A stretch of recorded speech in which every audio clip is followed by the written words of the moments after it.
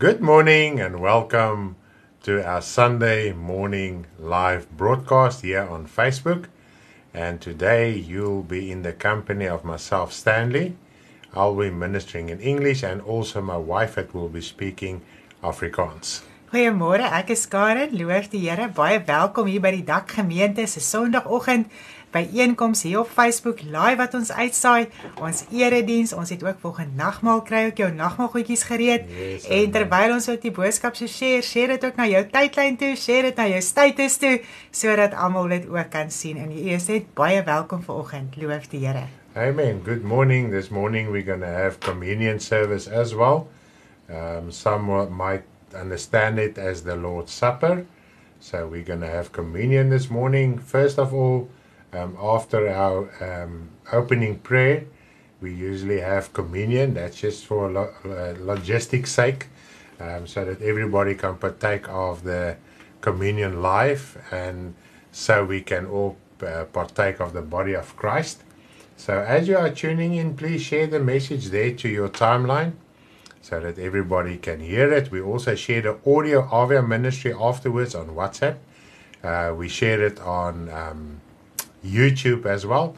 We've got the same YouTube channel, the Online Kerk, the online church. Now in Afrikaans it's the Online Kerk. That's the acronym DAK. It stands for the Online Church, if you don't understand Afrikaans. We are ministering in South Africa. We are South African residents. Our main language is Afrikaans, so our secondary language is English. And we've got a lot of people in our ministry, in the country, worldwide, that understand, that are South Africans, that understand both Afrikaans and English. And some of them understand mainly English, and obviously there's people that don't understand Afrikaans at all. So if you can understand in English, the Afrikaans that my wife is ministering is exactly the same message. It's not something different. If she elaborates on a certain point, I will elaborate on it in English as well, so you won't lose the message. But if you understand both languages, it's just so more powerful because you get the same message in two languages, then you can understand it. I think it was yesterday, Ashley sent me a voice message that says, Stanley, sometimes we must listen to your message 2 or 3 times to really grasp the intensity of your message. Now, if you can understand Afrikaans and English, you already get it in 2 languages. Yes. So you get 2 messages at the same time, then you can understand it so much better instead of listening it the second time afterwards. Ja, en ek gaan ook probeer om alles wat my man in Engels sê te translate na Afrikaans toe. So as ek dalk hier en daar mis, ek dink daarom almal kan so 'n bietjie Engels verstaan, prys die Here. Yeah, the majority, even if you're Afrikaans, you can understand some English, but there are a lot of English folk that cannot understand Afrikaans. Now, praise the name of the Lord. If you're not from South Africa, we are from South Africa. We are living currently in the Western Cape in Langebaan. This is where we are residing. So we are broadcasting from the Western Cape in Langebaan. If you want to know where we are, and you're most welcome to come and visit us. Yes. We have a place for you. We've got 2 bedrooms, 1 double bed, 2 single beds. And God has provided. We didn't even buy it. It was here when we moved in. And with all the bedding and trimmings that goes along with it. So if you are in the vicinity and if you just want to come and say hi and you want to overnight or stay a week or 3 or whatever, you are most welcome to come and just spend time with us. Yes. And we with you. We will gladly host you. Praise the name of the Lord. Ja, so jy is baie welkom om by ons te kom kuier. Jy kan kom oorslaap, jy kan kom koffie drink, jy kan kom koekies eet. Ek hoor gisterand, joh, die koekies word gebak. Daar sal hoeveel? 8 dosyn, 8 kilogram. 8 kilogram. Weet jy vir koekies is in 'n kilogram nie? En ek hoor daar by Fransie en Kathleen is die wors gemaak. Dis bokke wat opgesny is. Letterlik bokke. So prys die Here, ons is opgewonde en vandag natuurlik is dag 35 voor ons konferensie. Yes. So die tyd vlieg nou ongelooflik. Now we don't counting in 10 days anymore. Now we're counting every 5 days. Yes. So 35 days today until the conference. And all the arrangements are in place. Yes. And I hope your arrangements are placed. I hope that your bags are packed already, waiting just to go to the conference in Hartenbos. It will be 2 to 6 October, if the Lord willing. Amen. In Hartenbos is, I think that's still part of the Western Cape. Yes. Mossel Bay area. So if you don't know where's Hartenbos, it's a Mossel Bay area. Hulle het net nie blommetjies nie. Yes. Red, julle was 2 weke te vroeg. Ek kan vir julle sê nie. Die blomme nou vat oor. So julle was net te vroeg vir al hierdie blomme. So ons het nou die beste view hierso. Die blommetjies blom so dit lyk of hulle wil kraak en bars. Maar hulle maak ons siekies. Ja, dis net sinus, maar dis baie mooi. Daarom. Deborah says, yippee, cookies and vleis. Yes, we've got cookies and vleis so far. Praise the Lord. Daar's Carissa ingeskakel. Prys die Here vir die jong mense. Ek het nou vir Rika gesien. Ek dink ek het vir Rika gesien. Ek kan nie lekker sien nie. Yes. So ons het ook al die jong mense vanoggend welkom. Die jong mense spring sommer in die Bybelskool in. Ja. Dit is net amazing om te hoor. Hulle verslind omtrent die Bybelskool. So dit is net 'n opgewonde saak en almal kom net los en vry en ons loof die Here en bly vir ons jong mense bid. Maar ek kan vir julle sê die ma's en pa's het meer gebed nodig om die leiding te gee, om hulp te verleen. So bid ook baie vir die ma's en pa's. Yeah, because the parents has got their own issues and they must help their children, but as a body of Christ together it can happen. And so the parents can get guidance, the children can get guidance, we can guide each other and help each other. Yes. And so the Lord willing, everyone will grow in the Lord. Their faith will grow, their spiritual ability will grow, the fruit of the Spirit in them will grow. And so if it grows in one and he shares with the other one, and in that way, we all grow together. Praise the name of the Lord. Ek sien Deborah sê so, Avani is ook ingeskakel. Ek kan nou net nie haar sien nie, maar goeiemôre Avani, prys die Here. Ja, Amber sê ek het so baie geld betaal om na Makwaland toe te gaan om blomme te sien en julle kry dit verniet. Ek sê verstaan nie, dankie Here, ek hoef nooit te betaal het om dit te sien nie, want dit sou 'n groot teleurstelling gewees het. Maar prys die Here, ons sien dit verniet. Loof die Here. So praise the name of the Lord. We're going to open in prayer. I just want to give some announcements. Yes, announcements. Ons afkondigings vir die week is ons het nie meer Dinsdagoggende woord en gebed nie. Ons het wel Woensdaande 6:30 gemeentekuier waar ons so lekker saam kuier. Ek dink dit is omtrent nou die hoogtepunt van die week wat ons net so lekker onderwerpe bespreek wat nog so 'n bietjie onduidelik is. As jy iets het wat nog nie duidelik is nie, asseblief vra. Daar's baie vrae wat op hierdie stadium deurkom en dan kom mense agter wat verstaan mense nog nie en wat verstaan mense al. Yes. En dit is verskriklik belangrik. Soos jy groei, gaan jy dinge begin verstaan. Yes, so gaan jy begin dinge klik. Vanoggend toe dink ek daaraan dat die eerste dag toe ek saam met Stanley die nagmaal moes bedien en ek kyk so op my skerm toe lyk dit of alles so swem en ek weet nie wat ek hier sien nie en dit is my so die mekaar. En vanoggend toe ek dit lees, dink ek, seriously? Het ek so gevoel? So wat nou gebeur is mens groei. Mens begin opstaan en dan begin mens dinge baie beter verstaan en jy sien dinge anders met 'n ander oog en so aan. So gee jouself 'n kans, vra, breek deur, loof die Here en dan het ons dan donderdag aand ook weer die Bybelskool uitsending deur Kathleen. Nou dit is die huweliksles deel 4 wat uitgesaai gaan word. Ek kan vir jou sê as die huwelik aan die lig kom, daar's al baie vrae en baie onsekerheid en dinge wat uitkom en dinge. So luister dit lekker deur, gaan soek die Here oor jou saak. Moenie angstig raak nie, moenie verboureerd raak nie, gaan soek die Here oor jou saak. Hy sal jou saak vir jou uitsorteer. As jou hart opreg is, God is opreg.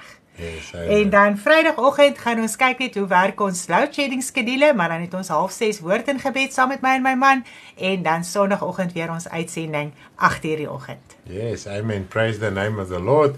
So we've got our services Wednesday 6:30 evening, and then if the Lord willing, it depends all on the load shedding, how we're going to exactly what time slot our broadcast will be.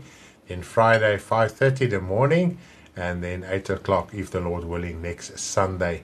So praise the name of the Lord. Closer to the conference, we will also inform you of our services, because there might be a service or two that we're going to miss before the conference and 1 or 2 after the conference.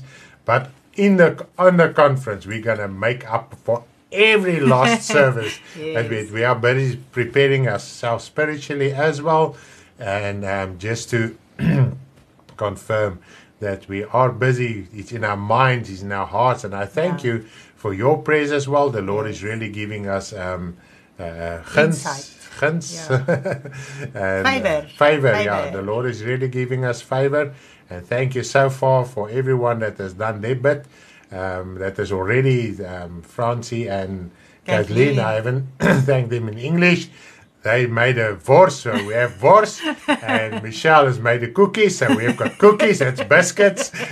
And wors is sausages, if you don't know. So we've got biscuits and meat. If you're in South Africa, it doesn't matter what language you are. Wors is wors. It's not sausage, and cookies is cookies. Cookies is cookies, it's not biscuits. But if you're not local, then okay, it's biscuits and sausage. Prys die Here. Ek sien Ruwaida is ook ingeskakel. Môre Ruwaida, jou hele gesin daar uit Houfield uit. En ek sien sy sê die blomme daar is ook ongelooflik mooi. Daar so lyk die wit blomme so sneeu. Wow, dis net so amazing. Ja, so hier sneeu dit blomme. Prys die Here, wit blomme. So amen, praise the Lord. We're going to start with prayer. And then afterwards, we're first going to do the communion. So if you've got bread and grape juice, please get it ready.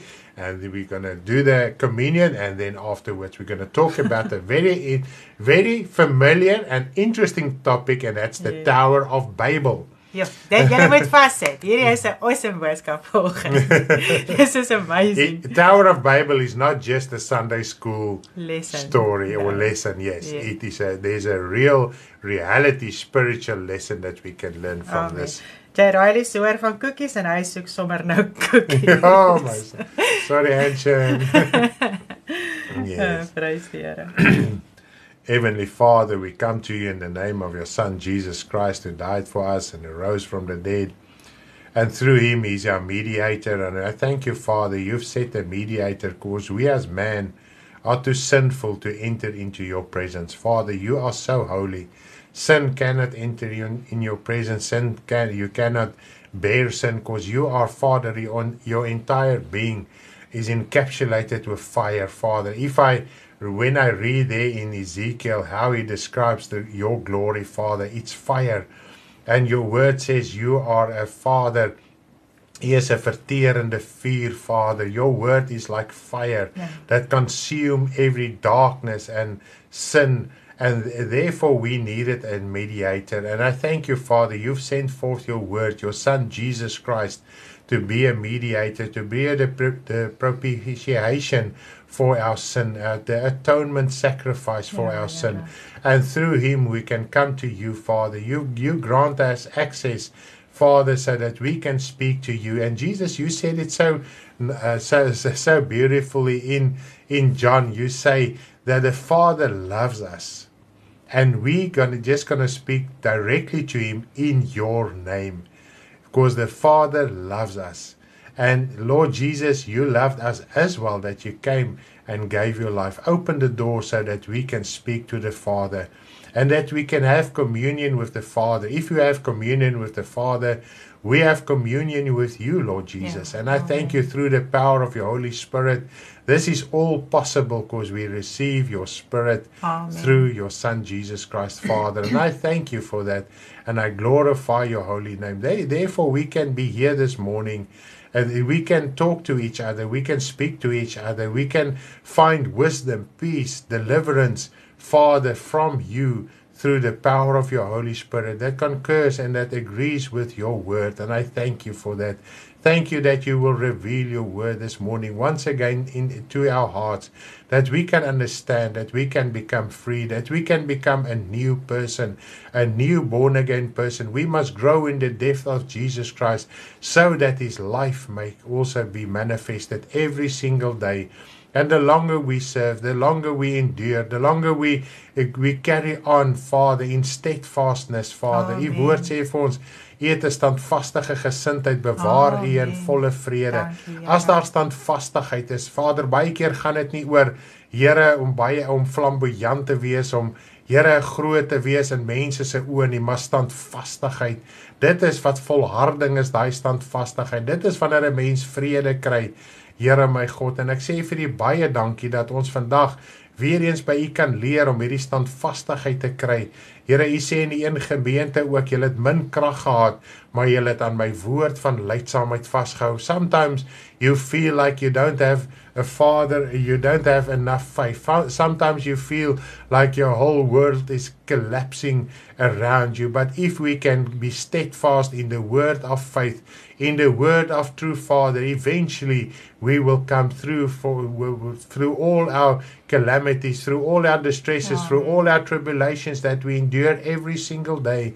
To say, Father, you have a way to sustain us. You have a way to encourage us. You have a way to uplift us. And I thank you, Father, through your word, it is all possible. And today we want to hear your word. Today when we're going to have communion, we want to manifest that we want to be part of the body of Jesus Christ, Father, and also have communion with his blood, to have communion with his body, so that we can grow as a spiritual house, to build this new Jerusalem, to be partakers, to be builders together with our Father. And I thank you, Lord, that we can hear your word, so that we can be encouraged through it. And we want to pray for every heart, everyone that today are in distress, that you will uplift, and that I might get answers, and so, Father, become new in their hearts. Hulle Vader wat Here gebind is, hulle wat in hulle gedagtes, of dit deur onkunde is, of maar net, Here, ek weet nie hoekom nie, of dit deur 'n verslawing is, of iets wat hulle vashou, wil ons vra dat u woord asseblief sal die ingang vind in elkeen se hart, om die hart van die mens los te maak. Want dit is vanoggend belangrik dat die hart loskom. As die hart loskom, dan maak dit nie saak wat in die uiterlike gebeur nie. U dra ons deur en u voorsien vir ons, en u gee vir ons ook oorwinning in dit. En ek sê vir u baie dankie, Vader, in Jesus se naam. Baie dankie, Here, dat u ook volgens vir ons wysheid gee, insig verleen, Here, om die woord te bedien. Here, my God, dat dit elke siel volgens sal losmaak. U weet hoe dit ons harte losgemaak, hoe dit met ons gepraat en gedeel in ons innerlike. Here, die woord van u sê, dit is so mooi dat Here, die koninkryk van u is soos daai suurdeeg waarin die deeg waar daai suurdeeg in gemeng word, en dit word so ingeknie, Here, en elke stukkie, Here, word Here suur gemaak deur die suurdeeg, en dit is hoe die koninkryk van u is. Here, dit word so ingewerk, Here, tot alles vol is, Here, van u koninkryk, van u krag en heerlikheid en verlossing en vrymaking en woord, en Here, dis net so amazing om daaraan te dink. So u werk, Here, en ons werk saam, en Here, wanneer ons die woord so bedien, dan werk ons, Here, om hierdie suurdeeg so in te knie, en elkeen se deeg, en elkeen werk saam om dit na die tyd weer te doen. Here, en dit het my so opgewonde gemaak, Vader, en so kan ons groei in die koninkryk van u, so kan ons vol raak van die koninkryk van u, Here, as ek in 'n stuk deeg dink, en ek dink hoe vol is hy met daai suurdeeg, en hy reis, en hy word so groot, Here, dan dink ek, Vader, dit is hoe ons kan wees in die koninkryk van u, en ons sê net vir u so baie dankie volgende daarvoor, dat u net kragtig vir ons deurbreek, dat u bande losmaak en bande vrymaak vanoggend. Here, en dat u die woord gebruik, Vader, Here, om met ons te praat volgende. Ons sê vir u baie dankie dat ek en my man dit kan bedien in liefde en vrede, Here, dat die woorde van ons met sout besprinkel sal word, Here, en dat ons dit net kragtig kan deurbreek, soos wat u dit in ons harte vir ons gesit het, Here. Baie dankie daarvoor in Jesus naam. Amen. Amen. Praise the name of the Lord. Oh, so sweet. What is sweet there? Dat is dit, dat die rooi koekies as ek het. Sweet, dis dit koekies. Praise the name of the Lord.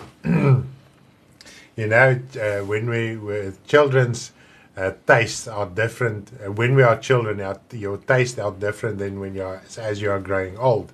So most children, if they are little, up till a certain age, you just want sweeties. You don't care about chocolates, okay? Now, Marizelle, she always loved sweeties. If you gave her a chocolate, she wouldn't eat it, she will give it to her sisters, because you want sweeties, okay? Now, the other day, when her father verjaar, It's her father's birthday. when it was her father's birthday, he received Lindt chocolate, the little balletjes, the little balls. And she said, I never never got Lindt chocolate for my birthday. I want Lindt chocolate for my birthday. But she never wanted it. Ja, so sy word nou groot, so sy verstaan die waarde van chocolate. Yes. Prys die Here. No, so I just thought it was maybe something about sweeties. Ja, nee, it's not sweeties.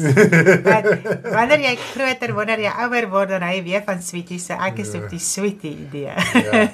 I don't know if you've ever been like to Wimpy or whatever. You always see the old woman, Tanny, they come in there, and the very first thing they order, or most of the time, it's all they order, each one a milkshake. Yes. Most of the time, it's a pink milkshake or a green milkshake. But they order the milkshake. So yeah, I think we're going to that direction as well. Yes. Hier van 55 af is het. Then you want all the sweets again. I think it's just to get up the blood sugars. Yes, the energy. The energy. Praise the Lord. This morning we're going to continue with the Lord's Supper, Holy Communion, as some might know it. And I just want to, just to reiterate it, it's also called the sacrament. Now, why it's called a sacrament? Now, your water baptism is also a sacrament. Now, a sacrament is the visible act of an inward belief. It's not the visible that gives meaning to the inward, but it's the inward that gives meaning to the act that you are doing. That's why it's called a sacrament. In a lot of churches, they use the word sacrament. Now, if you want to partake with us in the Holy Communion, please prepare your bread and your grape juice. So ja, ons gaan vandag die nagmaal gebruik. Nou, die nagmaal ken ons as 'n sakrament, soos wat die doop ook 'n sakrament is, nê. En dit is 'n sigbare daad van 'n innerlike geloofsvertuiging. So jy het die innerlike geloofsvertuiging en jy doen 'n sigbare daad. Yes. Nou, dit is nie die sigbare wat die betekenis gee aan die innerlike nie, maar die innerlike geloof wat betekenis gee aan die uiterlike daad. So dit gaan oor die hart, die innerlike. Dit gee die betekenis daarvan. So jy doen hom uiterlik, maar die betekenis is binne in die hart.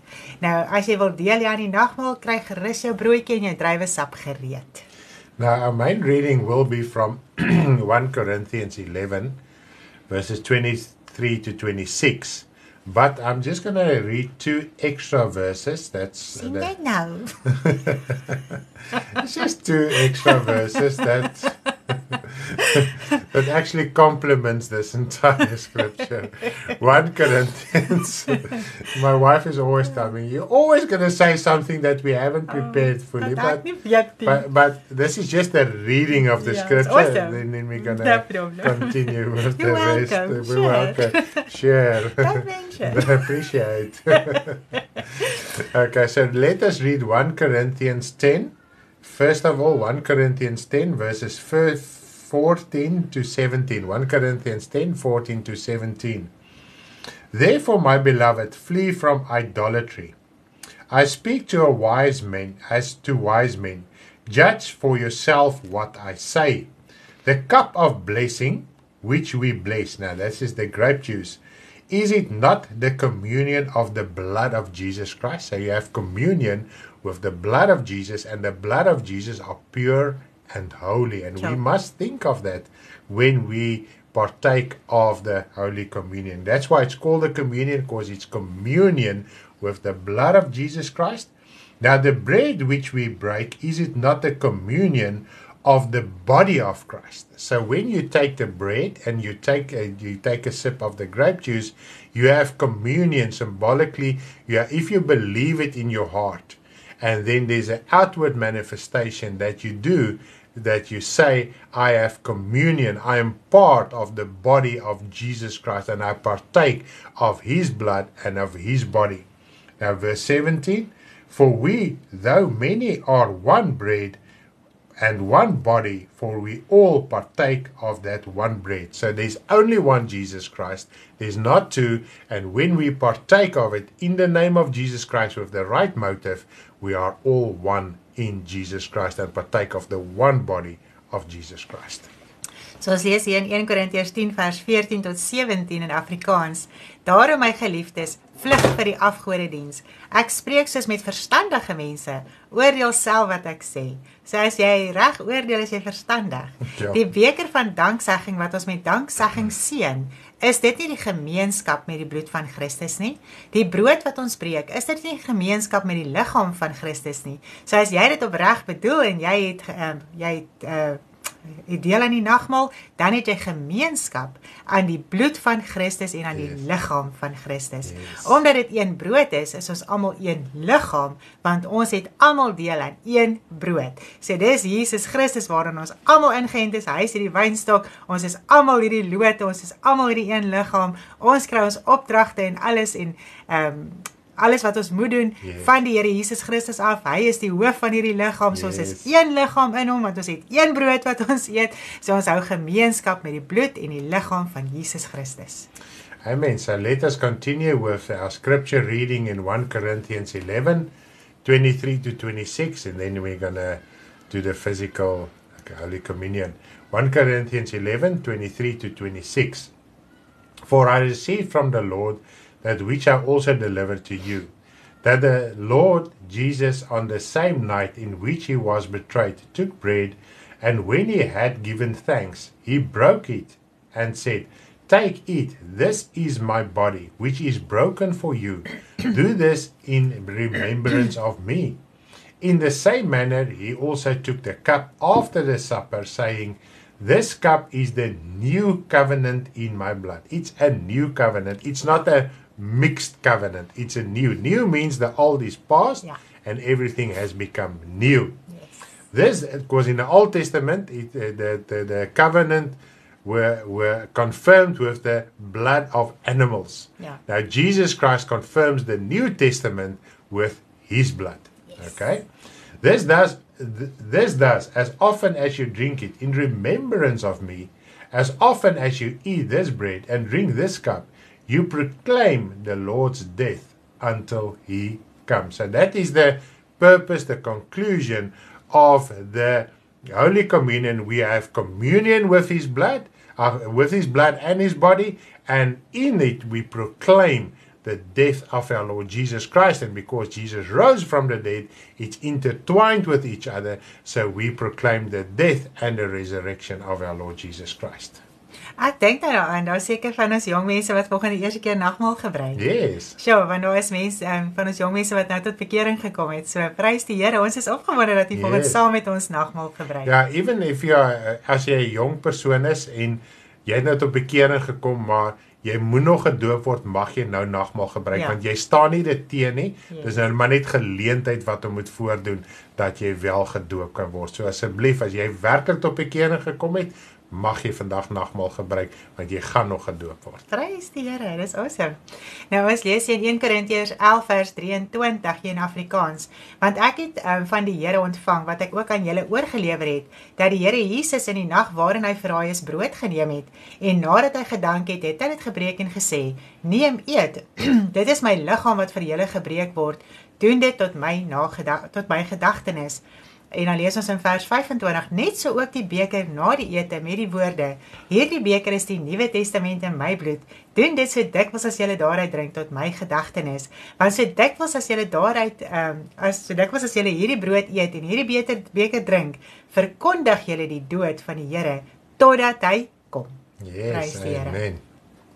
Jy kan daai kommentaar bietjie gee. Okay, so hier kan ons sien dat die doel van die nagmaal is om die dood van Jesus te verkondig totdat hy weer kom, en die boodskap van sy dood is 'n verkondiging dat ons verlos is uit die mag van die sonde en die dood, sodat ons die ewige evangelie saam met hom kan beerwe. So ja, met die Nuwe Testament is ons losgekoop van die Ou Testament, van daardie bloed van bokke en stiere wat ons nie kon losmaak nie. En nou het die Here Jesus Christus gekom, hy het die Nuwe Testament kom bevestig met sy bloed. So nou kan ons loskom van daai wet en vloek en al daai dinge, sodat ons die Here kan dien in gees en waarheid. Yeah, the reason why we proclaim the death of Jesus Christ and why the communion is the manifestation thereof, because when Jesus Christ died, he made an end to the old covenant, started the new covenant, and in the old covenant everyone was still bound to sin and unrighteousness, because there was no law that could have freed man, no animal sacrifice, no law or institution that could free man from the clutches of the devil that he had through sin in our lives. And Jesus Christ, when he died, he overcame the devil. Amen. He broke that that attachment. That's the word I'm looking for all the time. That attachment, and his blood broke it. And that's why we are proclaiming it, so that so many more people can hear why we are serving the Lord, why we are doing the Holy Communion, so that more and more people can lose that attachment to sin and the works of darkness, so that when you die, that you can go to heaven and not to hell. Praise the Here. Yes, amen. So what you can do, you can get your communion element ready, your bread and your grape juice, and we're going to continue with the physical communion. So jy kan jou stukkie brood regkry en jou druiwesap, en dan gaan ons dit die nagmaal saam gebruik. Yes, and we're going to take the bread in our hand, and we're going to pray first before we're going to continue. Father, I thank you in the name of your Son, Jesus Christ, that today we have a privilege to manifest and to act out our inner belief that we want to partake, and we are partakers of the body of Jesus Christ. We are partakers of his blood, and that we want to, Father, keep on preaching, Amen. Father, and proclaiming that Jesus Christ came to die, to break, Father, the works of evil, the works of the devil, that he, Father, manifest in the world through sin and unrighteousness every single day. The hopelessness that this world has, Father, the fear of death that the world has at this very moment. And we want to proclaim it, Father. And I pray in the name of your Son, Jesus Christ, that our proclamation won't be just here and for us to see, but that more and more people may come across this ministry today, that they can understand there's a loving God. There's a God that wants to set us free from depression, from anxiety, from all the sin and bondages and the things that ties us and steal our hope and steal our inner peace, Father, in the name of your Son, Jesus Christ. And today we want to, Father, proclaim that. We want to announce it. And we know, Father, from Scripture, that when we do partake of it, we announce it, we proclaim it in the spiritual world as well, so that everybody, every single spiritual being, Father, can hear it. Amen. And Father, hallelujah, can lose its hold over souls in this day. Doesn't matter where they're in the world, doesn't matter what language and culture they are, Father, that the devil can lose its hold over people, that you can start talking to them and change them in Jesus' name. Amen. Amen. Okay, you can take a piece of your bread. You don't have to take a big piece. You can take a small piece. You can break it and give it to each other. And if you are alone, just break it and take it yourself. So Jy kan 'n stukkie van jou brood vat en dan kan ons dit saam neem.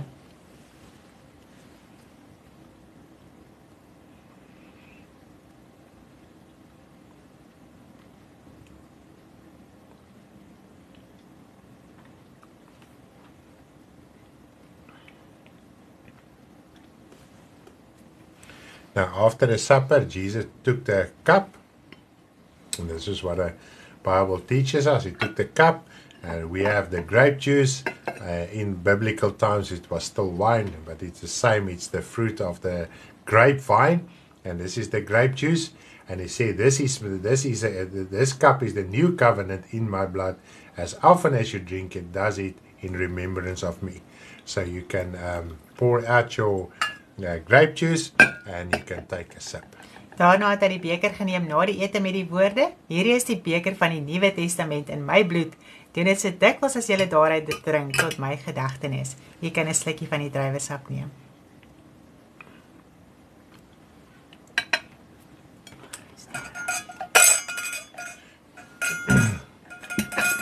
Praise the name of the Lord for his goodness and his greatness.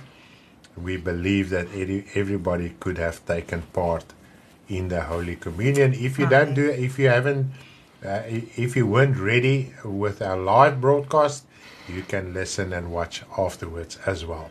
Yes, ons is bly dat almal saam met ons die nagmaal kon geniet en saam met ons kon gebruik vanoggend en ons gaan oorbeweeg na die bediening van die woord.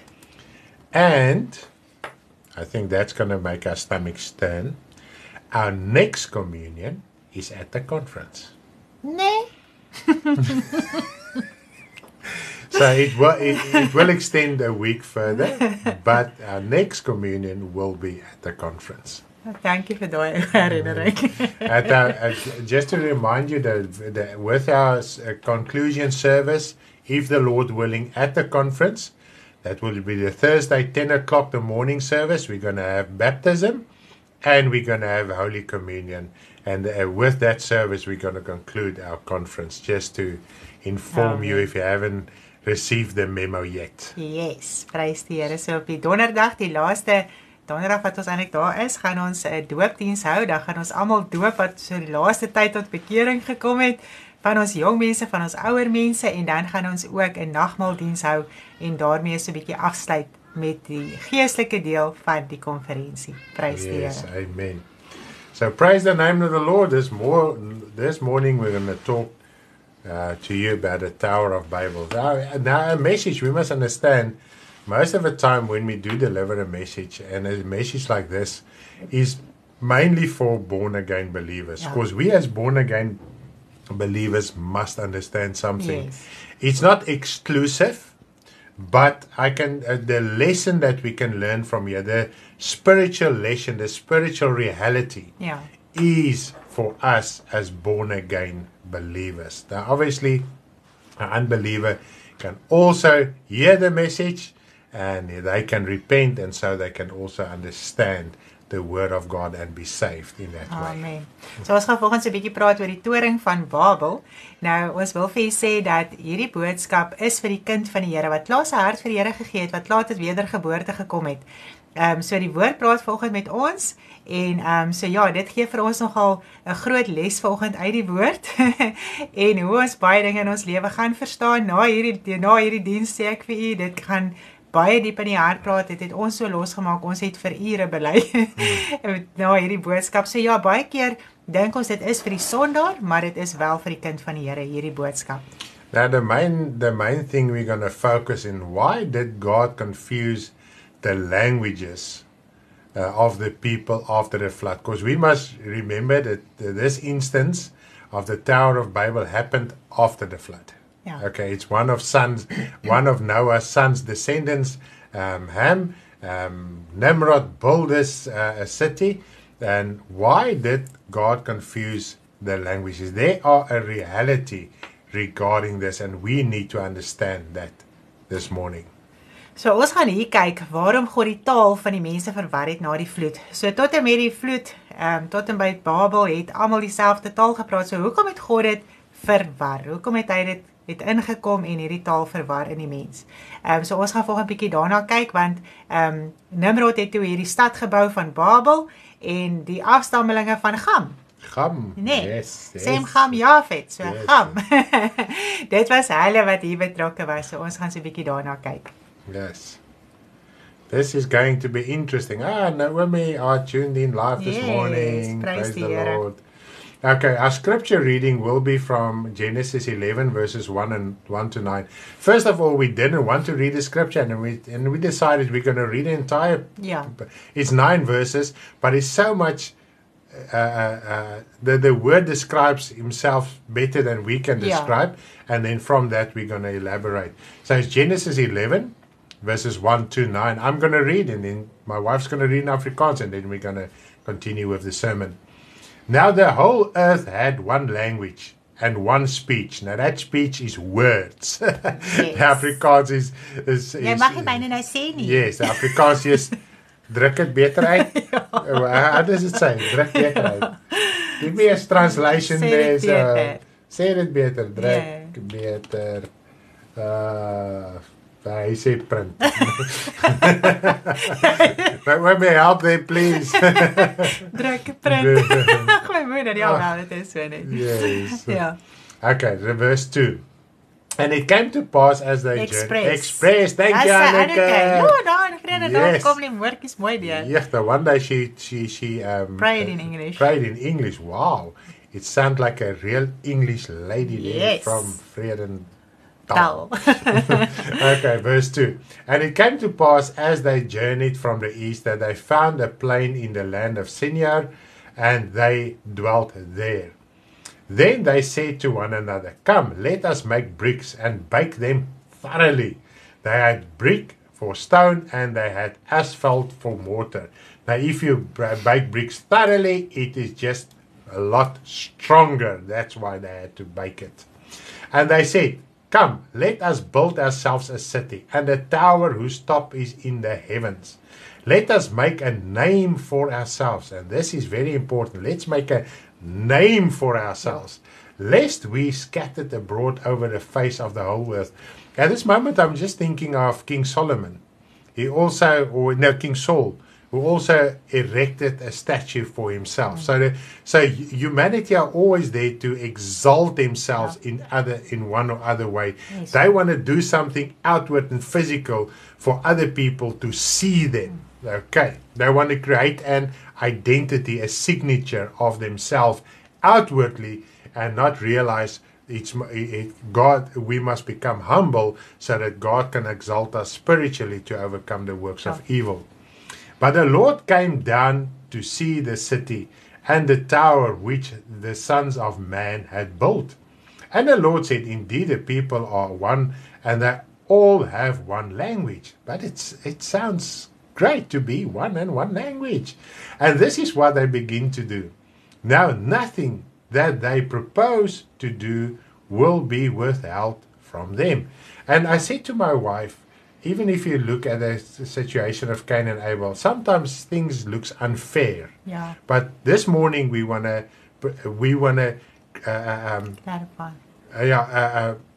clarify the reality of this. Why did God confuse these languages? Yes. Why did He bring confusion and division in man from that moment onward?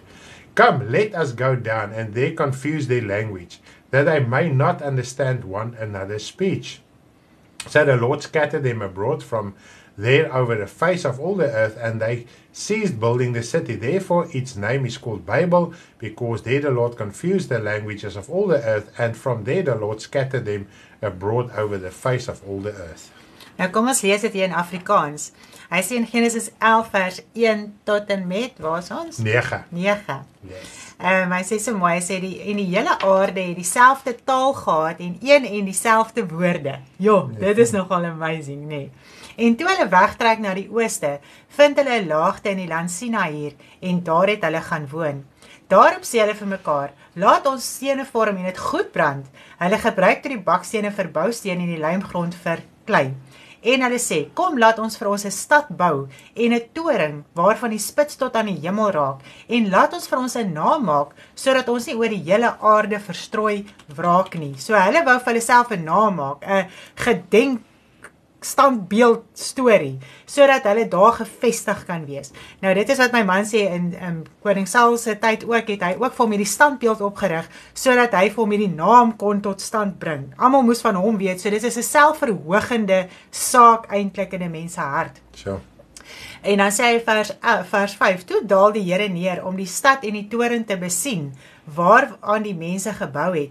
En die Here sê, daar is hulle nou een volk en almal een taal. Nou dit klink vir ons goed. Daar is hulle nou een volk en almal een taal. En dit is net die begin van hulle onderneming. So dit is maar die begin van dit wat hulle beplan het. En God het dit geweet. En nou sal niks vir hulle meer onmoontlik wees wat hulle beplan het om te doen nie. Kom laat ons neerdal. Dit was my so cool geweest. Ek sê vir my, dit was seker God en Jesus, want alles word deur Jesus gedoen, nee. So Jesus het ook hulle taal kom. Yes, amen. Want is deur Jesus wat dit verwar gekom. Yes, so kom laat ons neerdal en hulle taal daar verwar, sodat die een die taal van die ander nie kan verstaan nie. So het die Here hulle dan daarvandaan oor die hele wêreld aarde verstrooi, en hulle het opgehou om die stad te bou. Daarom het hulle dit Babel genoem, want daar het die Here die taal van die hele aarde verwar, en daarvandaan het die Here hulle oor die aarde verstrooi. Okay, so when we see here everybody's language were the same. Why were the same? Because they all were descendants of Noah. Because after the flood, it was Noah's 3 sons, and through them the genealogy and the generation started. And we sometimes miss it that from Adam and Eve until Babel, it was just logic that everybody just spoke the same language. Yeah.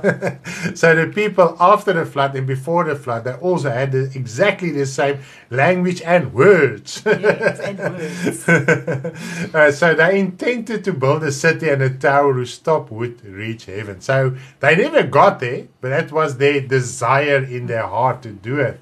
Now, furthermore, they wanted to establish a name, and we briefly just touched on that. They wanted to establish a name for themselves, that they would not scatter over the earth. While the Lord said in the beginning, when He created man and woman, and even after the fall of sin, you must fill the earth. Yeah. So you must scatter all over the earth.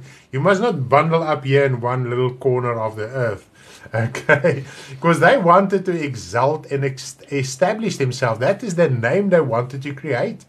And sometimes we are so, and even when I remember a few years ago, when I started a ministry here on Facebook, I had this in my mind.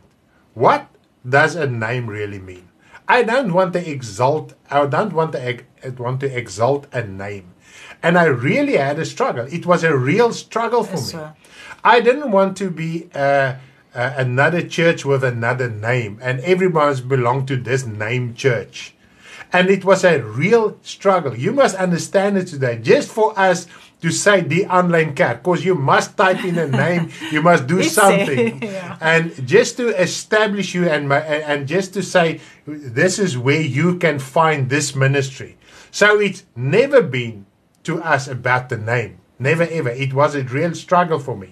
Now, it sounds logical when people want to unite. But in this instance as well, and we will see as the message develops, how sinister is it when people want to unite without God in their lives. Nou, al die mense het dieselfde taal gepraat na die vloed, omdat hulle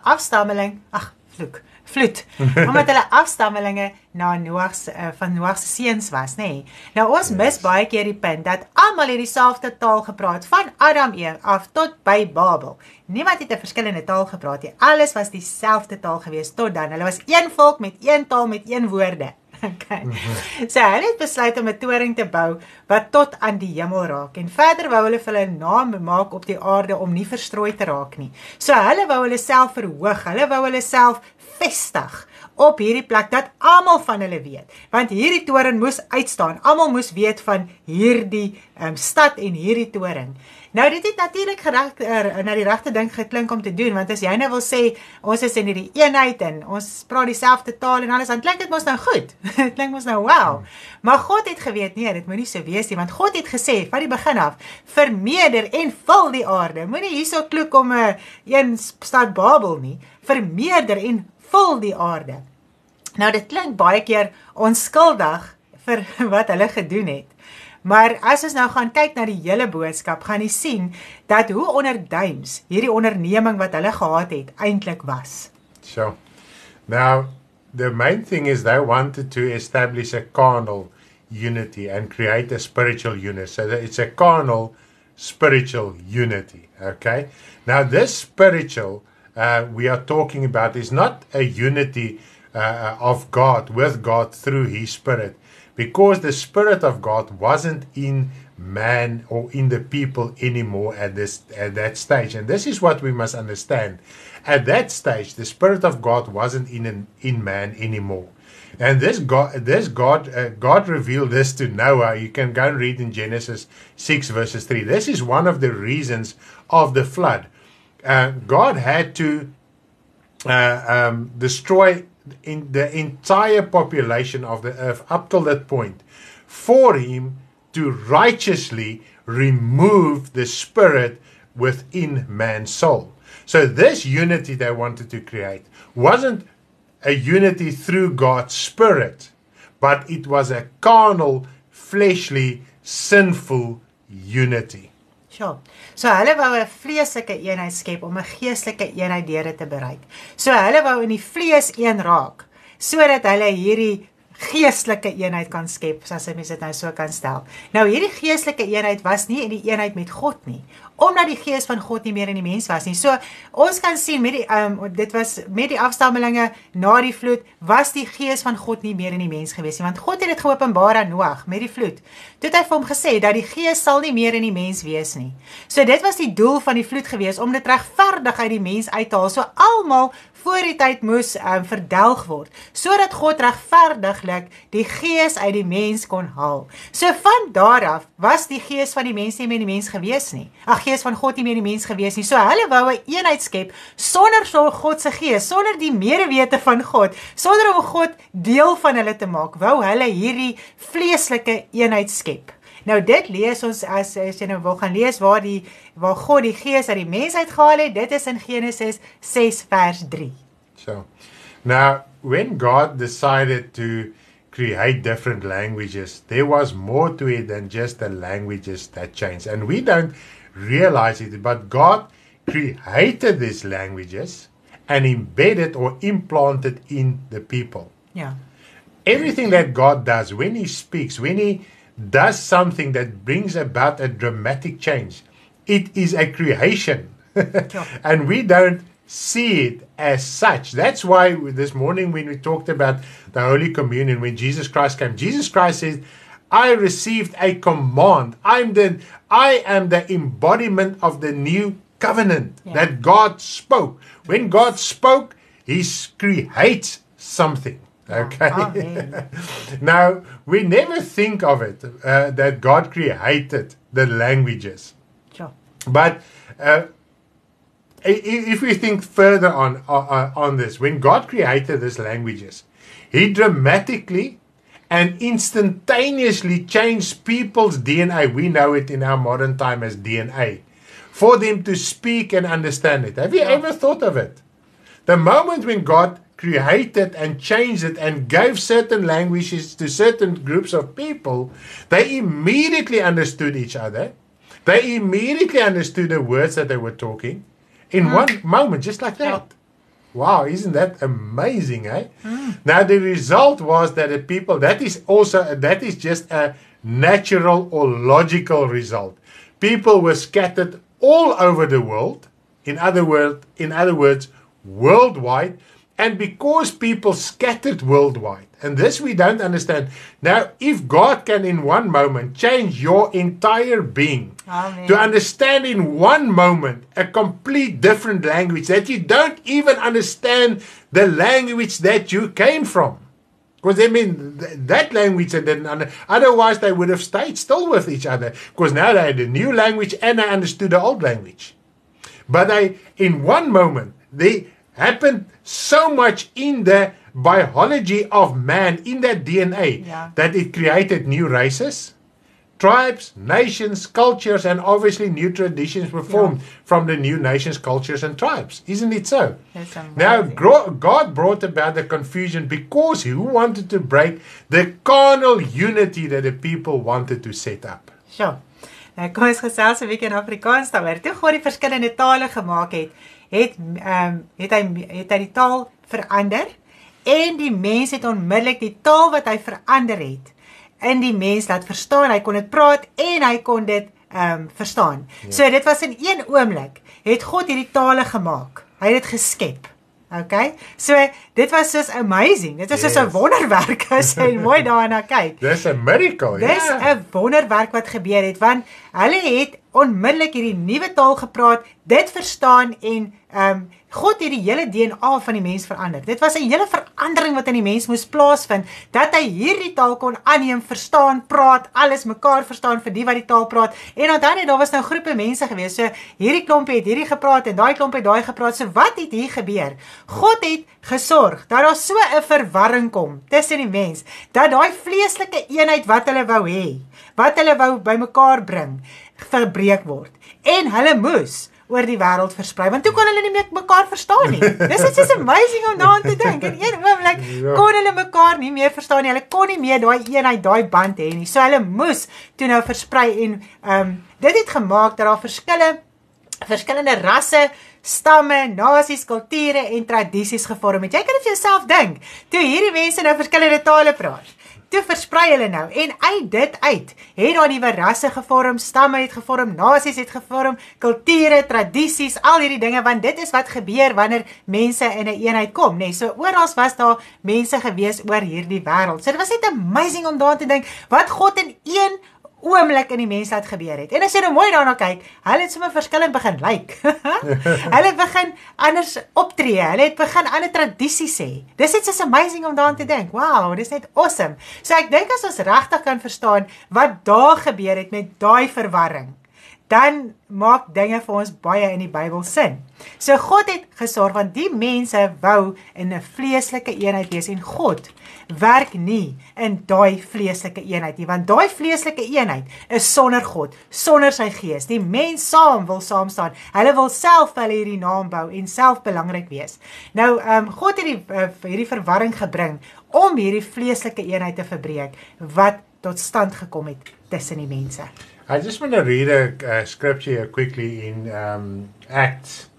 Now I've lost Acts 17 verses 26. Acts 17 verses 26, just to confirm something here. I'm just going to read a very first English translation that comes up here.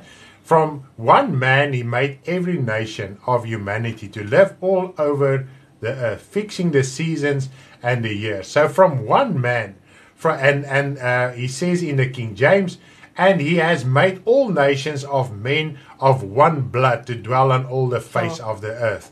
So what does it say in Afrikaans? Hy het uit een bloed al die nasies van die mensdom gemaak om oor die hele aarde te woon. Dit is net so amazing. So dit was uit een man het al die nasies gekom. Yeah, so it doesn't matter what skin color you have, what race you have, what language you have today. Every single person on the planet comes from one blood. Ja, so dit maak nie saak watter taal, nasie jy vandag is nie. Ons kom uit een bloed, uit een man uit. Dis net klaar amazing om aan te dink. Dit maak al klaar dat daar soveel dinge vandag van 'n mens gaan afval. And we're going to continue, and then we're going to talk about further about this. Now, we can see the carnal unity that they want to create was against and without God's Spirit. So that is the main thing. They wanted to create this unity without God's Spirit. Now, why did they want to do it? Because they rebelled. Sure. They rebelled against God. It's as if they want to prove to God, we can also be one. Yeah. And we must remember one thing. They all were descendants of Noah's sons. And stories has been passed over through their generations. So they must have known about God and the flood. And what we don't realize, Noah also still lived when they built the Tower of Babel. Noah lived at that time. Yeah. So, and Noah were a righteous man. So, through Noah, he also taught his sons how to serve the Lord. So, all the generations knew about the flood. They knew about God. They knew everything. And still, they decided to continue in sin and create a carnal unity without the help of God. Now, the builder of Babel were Nimrod. Now, Nimrod, you can go and read in Genesis 10 verses 9 to 11. He built 5 cities in his lifetime. One was Babel, and the other one was Nineveh. And we also know Nineveh was also a very, very wicked city, to a point that God wanted to destroy Nineveh as well.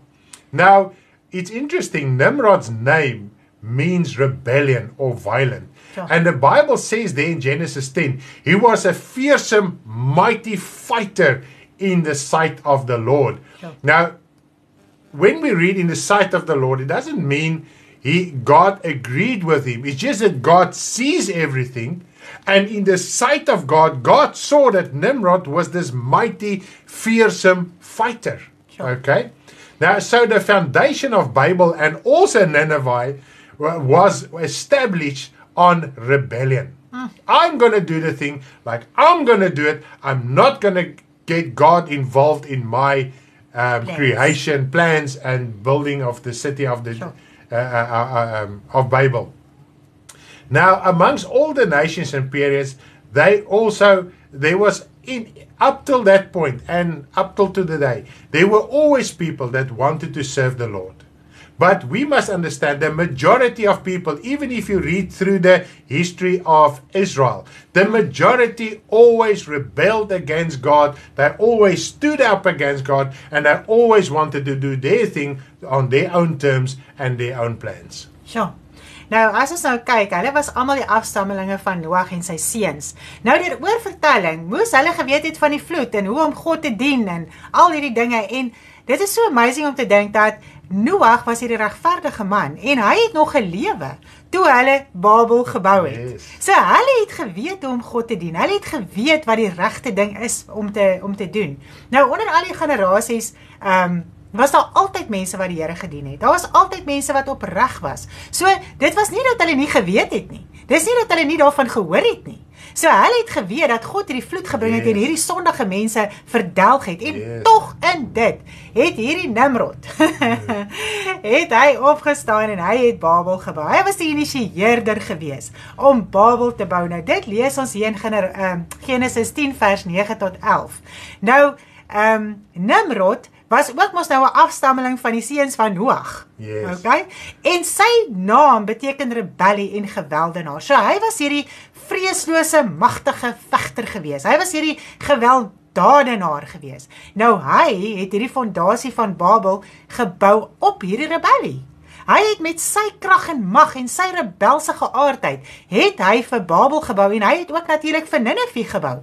Hy was die initieerder daarvan gewees. En ons sien dat, even met Nineve, hulle was so 'n sondige, afvallige volk gewees, land gewees, stad gewees, dat God wou hulle ook verdelg. So mens kan sien dat die hele saak hier wat gebeur het, was in 'n rebellie, was in 'n opstand, was in 'n gewelddadige opsig gewees, want hulle wou vir God wys. Hulle sal nie vir hom luister nie. Hulle sal hulle ding doen. Hulle sal in 'n vleeslike eenheid kom sonder God, sonder sy gees. I'm just thinking of it now, and this is what the Word of God says here in Ecclesiastes 8 as well, that sometimes God has a lot of patience on us, and we continue in our own ways. And while God has patience over us, we continue to do the wrong thing. Now, when we read here of Nimrod, he was this mighty fighter in the sight of the Lord. And God had patience over him. Yeah. And he continued. He actually abused God's grace and patience to continue in his rebellion and to continue this building and to create this unity. And he might have thought, my God's not going to see me. Yeah. And God saw it. And so we are in the same position. Yeah. We continue sometimes we are so headstrong that we continue in this rebellion as if God is not seeing us. Sure. Ja. Ja, so omdat God soveel genade gehad het en Nimrod aangegaan het, het hy nog steeds in die rebellie aangegaan, asof God nie daarvan weet nie, asof God hom nie gaan raak sien nie. En dit is hoe ons baie keer operate in ons geestelike lewe. Ons is baie keer hardkoppig en rebels en eiesinnig in ons geestelike lewe. Ons gaan op 'n trant aan. En dit voel vir ons, maar ons kan aangaan. God is ons genadig, God sien ons nie raak nie. God is okay met ons saak. En dit is ook presies wat hier gebeur het met Nimrod. En ek dink dit kan vandag vir ons 'n geweldige les leer. Yes. Dat hy was hierdie geweldenaar, hy was hierdie vegter. En gister toe ek se bid, dink ek, Here, dat in 'n mens se ou natuur is jy baie keer hierdie baasvegter. Ja. Net Ja. om daar, ek het gister toe dink ek, Here, dat ek myself net bekeer, dat ek weet nie hoe moet ek myself bekeer nie. Want mens gaan baie keer in gevegte in, mens gaan baie keer in stryd in met ander mense, en jy sê die baasvegter, en jy het al hierdie naam van, weet jy wat, as jy nou in hierdie persoon se teenwoordigheid kom, hy kan jou nou vertel, en mens voel goed daaroor. Maar as 'n mens na God se woord kyk, dis rebellie, dis opstand teenoor God, want jy verneder nie onder sy woord nie. Jy raak nie sagmoedig en liefdevol en vredevol nie. En net om daaraan te dink dat Nimrod was hierdie vegter gewees, so hy het nie omgegee wat voor hom kom nie. Hy het nie omgegee wat in God se koninkryk aangaan nie, want hy wou hierdie naam hê as baas vegter. Hy is hierdie man. En dit het al plaas in my hart geplaas om net gisteraan te dink, Here, hierdie geaardheid moet val. Sure. Jy moenie eers dink aan veg nie. Yeah. Now let us read just here in Ecclesiastes 8 verses 11 and 12. Ecclesiastes 8 verses in 11 and 12. Because the sentence against an evil work is not executed speedily, therefore the heart of the sons of men is fully set in them to do evil. Though a sinner does evil 100 times, and his days are prolonged, yet I surely know that it will be well with those who fear God, who fear before him. So here we see how the word of God says it takes a long time for execution on a wrong deed, an evil work, to eventually become visible, eventually to be exercised out. And therefore, we keep on taking chances. And here he's also talking about the sinner, the evildoer. He's doing 100 times wrong, and still his days are prolonged. But as long as our days are prolonged on earth, we must see it as a time to repent. Kom ons lees hier in Prediker 8 vers 10. So het ek dan die goddelose gesien begrawe word en die rus vers 11. Vers 11 en 12. Ja. Omdat die oordeel oor 'n verkeerde daad nie gou voltrek word nie. Daarom is die hart van die mensekinders in hulle vol om kwaad te doen. So God, baie keer vat dit lank. So voordat jy sien, hoorie, maar God het ingegryp. So jy voel nadat ag nee, wat is okay en jy gaan aan. Aangesien 'n sondaar 100 maal kwaad doen en hy lank lewe. Dit wil mos vir ons so, ag, die sondaar doen dit, so ek kan dit ook doen. Alhoewel ek weet dat dit goed sal gaan met die wat God vrees, omdat hulle voor sy aangesig vrees. En dit nie goed sal gaan met... Okay, yes. So baie keer vat dit lank vir 'n saak om voltrek te word. Yes. God vat baie keer lank, is lankmoedig oor ons geval, want hy wil jou bekering skenk. En dan voel ons nie wat ons kan aangaan. Yes. Dis okay. Now, on the other hand, on the flip side of the coin, as I say, unity in God's kingdom is paramount. Now, in God's kingdom, unity is extremely important. Okay? Now, what is the unity in God's kingdom? And that differs from the unity that we have read in Babel. And now from here on, we would be able to understand why God made the vision in Babel, but still in his kingdom, there is unity. And we were just thinking, maybe we're going to talk about it a little bit later. As new nations developed, obviously those nations and races became one. Yeah. And in their oneness, there's also division. Yes.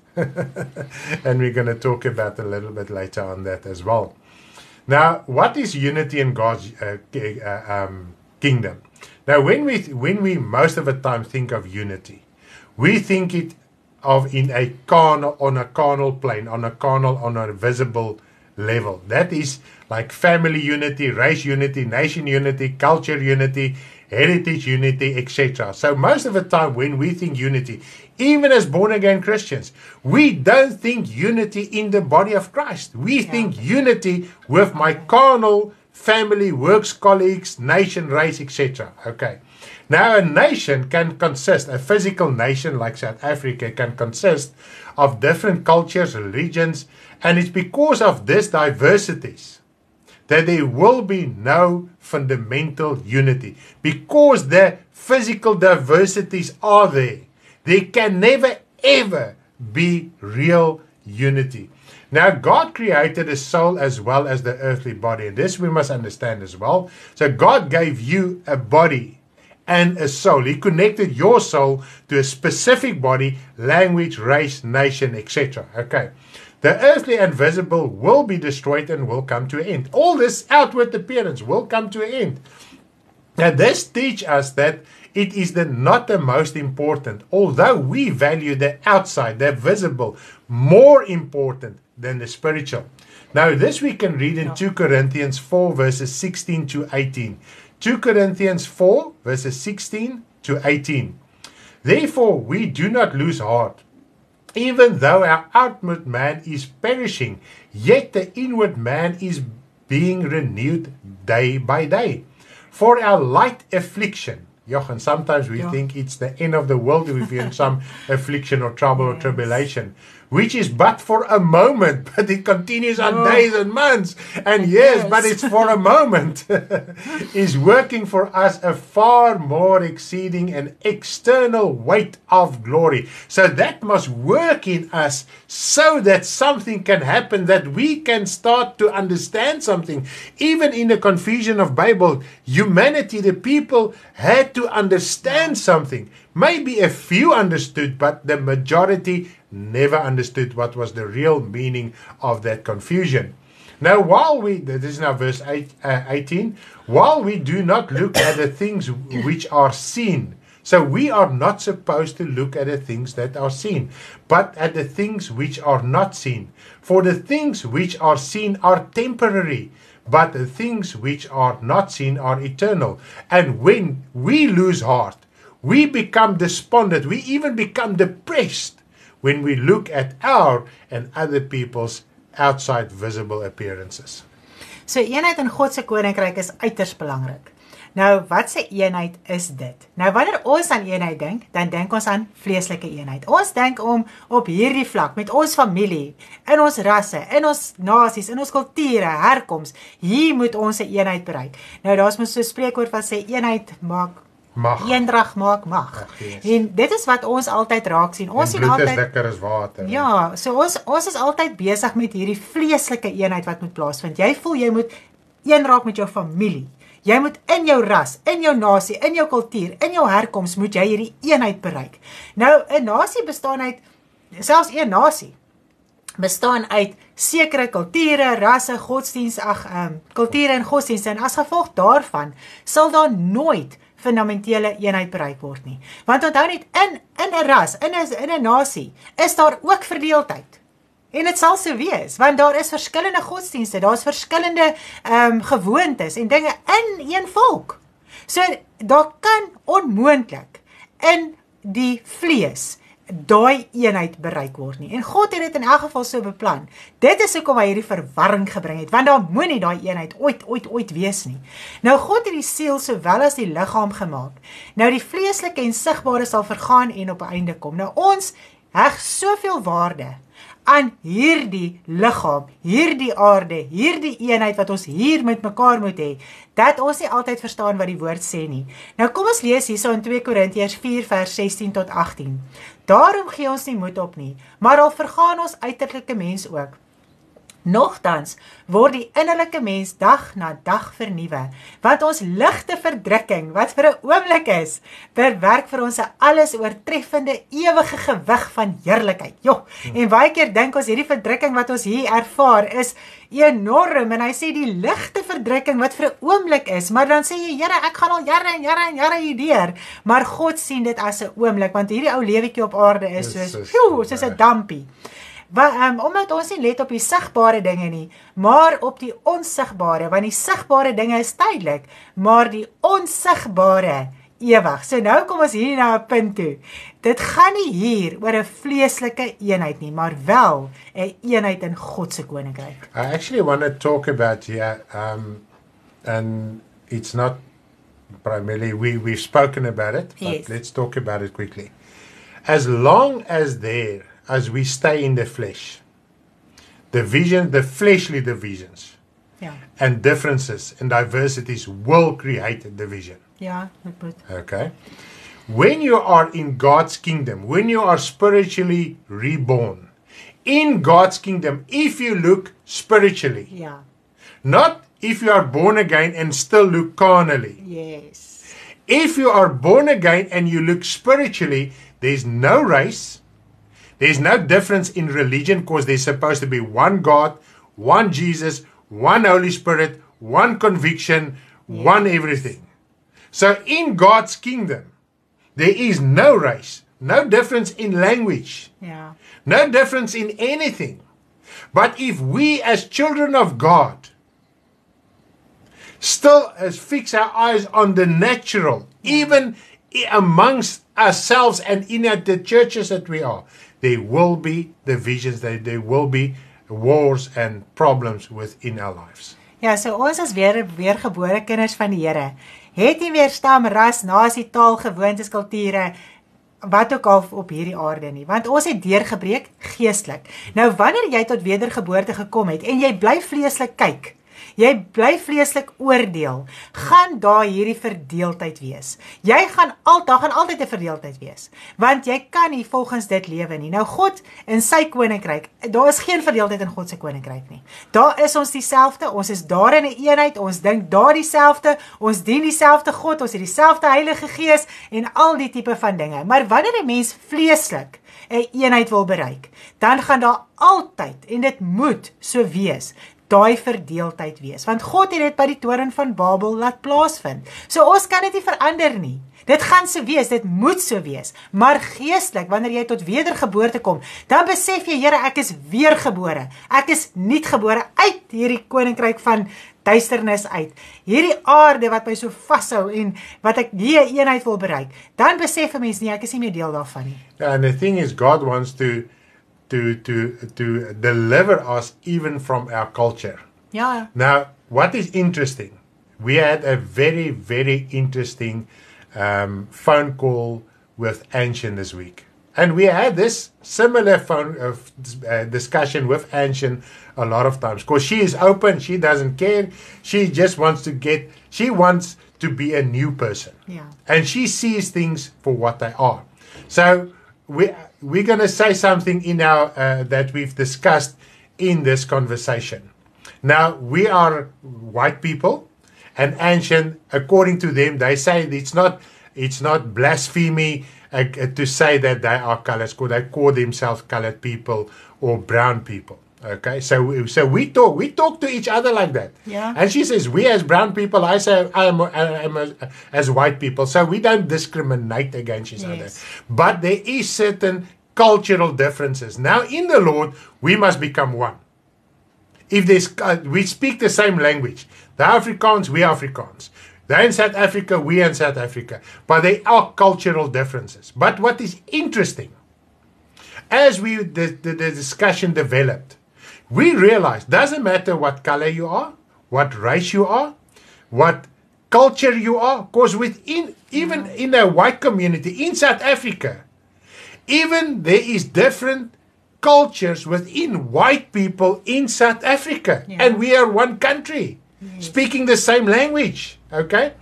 So God works exactly the same with her as we are talking, with her as with us. Yes. To get us out of this heritage culture thing that we are bound by.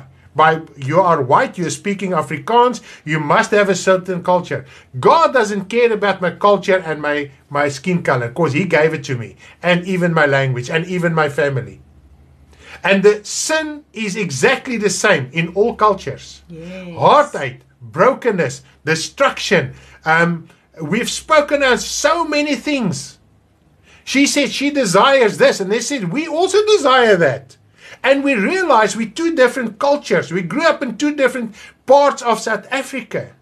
And we desire the same. The sin were the same. The temptations were the same. Exactly. And God wants to take us out of our sinful culture and also take her out of her sinful culture, which is the sin, the devil, and not the physical skin color. Ja, so dit was nou baie cool. Ons het met Angie 'n gesprek gehad op die foon en ek dink dit het ons en haar baie losgemaak. Ja, ek sien. Sy is nog steeds opgewonde oor hierdie call. Nou, wat ons daar gesels het is dat sy is van die bruin mense. Ons is nou wit mense. So ons praat so met mekaar. Bruin mense, wit mense, swart mense, wat ook al, en ons praat so lekker daaroor. Want in die bediening besef 'n mens dat Dit maak nie saak wat sy kleur, nasie, taal, kultuur, wat ook al jy is nie, ons gaan deur dieselfde dinge. God het ook nie 'n saak met ons kultuur nie, of jy nou bruin of jy wit is en of jy wat se kleur is, God haal daai kultuur uit jou uit. Hy haal daai gewoontes uit jou uit, die sonde, die ongeregtigheid. God haal dit uit jou uit. Nou, baie keer dan dink ons maar, dit gaan beter in 'n ander nasie. Dit gaan beter in 'n ander ras as met ons ras of ons nasie. En toe ons so gesels, toe besef ons maar, dit gaan oral dieselfde. Die wit mens word verkragt en gemolesteer, die bruin mens word verkragt en gemolesteer, die swart mens word verkragt en gemolesteer, en almal het dieselfde pyn, dieselfde seer, dieselfde wrogginge, dieselfde verwerping, al daai tipe van dinge. Die een word, dit maak nie saak watter taal en nasie jy is, en jy word verwerp dalk, of jy word sleg behandel, of jy word geboelie, of wat ook al die geval mag wees, maar die seer, die innerlike pyn, wat 'n mens ervaar is presies exactly dieselfde. So, daar is geen verskil nie. Al wat die verskil kom maak het, is dat God 'n verwarring in die taal en in die DNA van die mens gebring het, sodat ons skatter. Sodat ons daar verdeeldheid moet kom in die vlees. Maar geestelik ervaar ons presies dieselfde. Nou, as God ons kom verlos en ons kom vrymaak en ons kom tot wedergeboorte, dan werk hy met ons presies dieselfde, want daai seer wat in almal is, al die rasse, kulture, volke, nasies, tale, is presies dieselfde wat moet uitgesorteer word. Die gewoontes, die sonde, die ongeregtigheid, dit wat ons verlos moet word, die uiterlike sonde, niks verskil nie. Alles bly presies dieselfde. Yeah, Satan tempts every race, every nation exactly the same. The hurt that is in people doesn't matter, and we've spoken across racial divisions, to black, to brown, to Indian, to doesn't matter, to white people, to everybody. The hurt and the questions and the longings is exactly the same. Ja, as jy jou oog is gaan toemaak, jy dink jy praat met presies dieselfde mens. So that's why in our ministry we cannot and this is the thing. Years ago when the ministry started and we came off the streets of street evangelism, etc. I realized one thing: the gospel that I preach to the person, to the boemelaar, the tramp on the street, I must preach to the king in the castle. Yes. I must preach it to every single race and nation. Doesn't matter where you are. If I cannot preach the same gospel to everybody, I'm not busy with the gospel of Jesus Christ. And therefore, the gospel that we preach, and sometimes my wife and myself say, how can we reach even more and even other ethnic groups and so on? But then we realize, when we minister the gospel, even when God starts working in you, doesn't matter what your race and your color and whatever it is, God works exactly the same to get that culture out, that sin out of your life, and to heal that hurt in the same way. Ja, en hy sit pressure op 'n mens. Hy sit daai verdrukking sodat 'n mens moet verander, en dit maak nie saak wie jy is en wat jy is nie. In God se koninkryk is daar nie partydigheid nie. Hy werk met elke persoon presies dieselfde. As jou hart opreg is en jy gee dit vir die Here, gaan hy met jou werk. En ek sien nou so mooi, Deborah sê nou vir ons dat ons met 'n goddelike geslag voortbring, en dit is so. In God se koninkryk is daar nie verdeeldheid nie. In God se koninkryk is daar praat ons dieselfde taal. Ons praat dieselfde woorde. Ons verstaan presies wat ons sê. As Anshin praat en as ek praat en as Ruhaida praat of wie ook al praat, ons praat presies dieselfde taal, want ons gaan presies deur dieselfde ding. God werk op presies dieselfde manier om die kultuur van die wit mens, om die kultuur van die bruin mens, wat ook al uit te haal, want dit kan God nie behaag nie, want dis 'n eenheid in die vlees. Yes, and as long as we are going to look at our visible race and culture, even in the gospel, there's going to be divisions. Yeah. And we must pass that.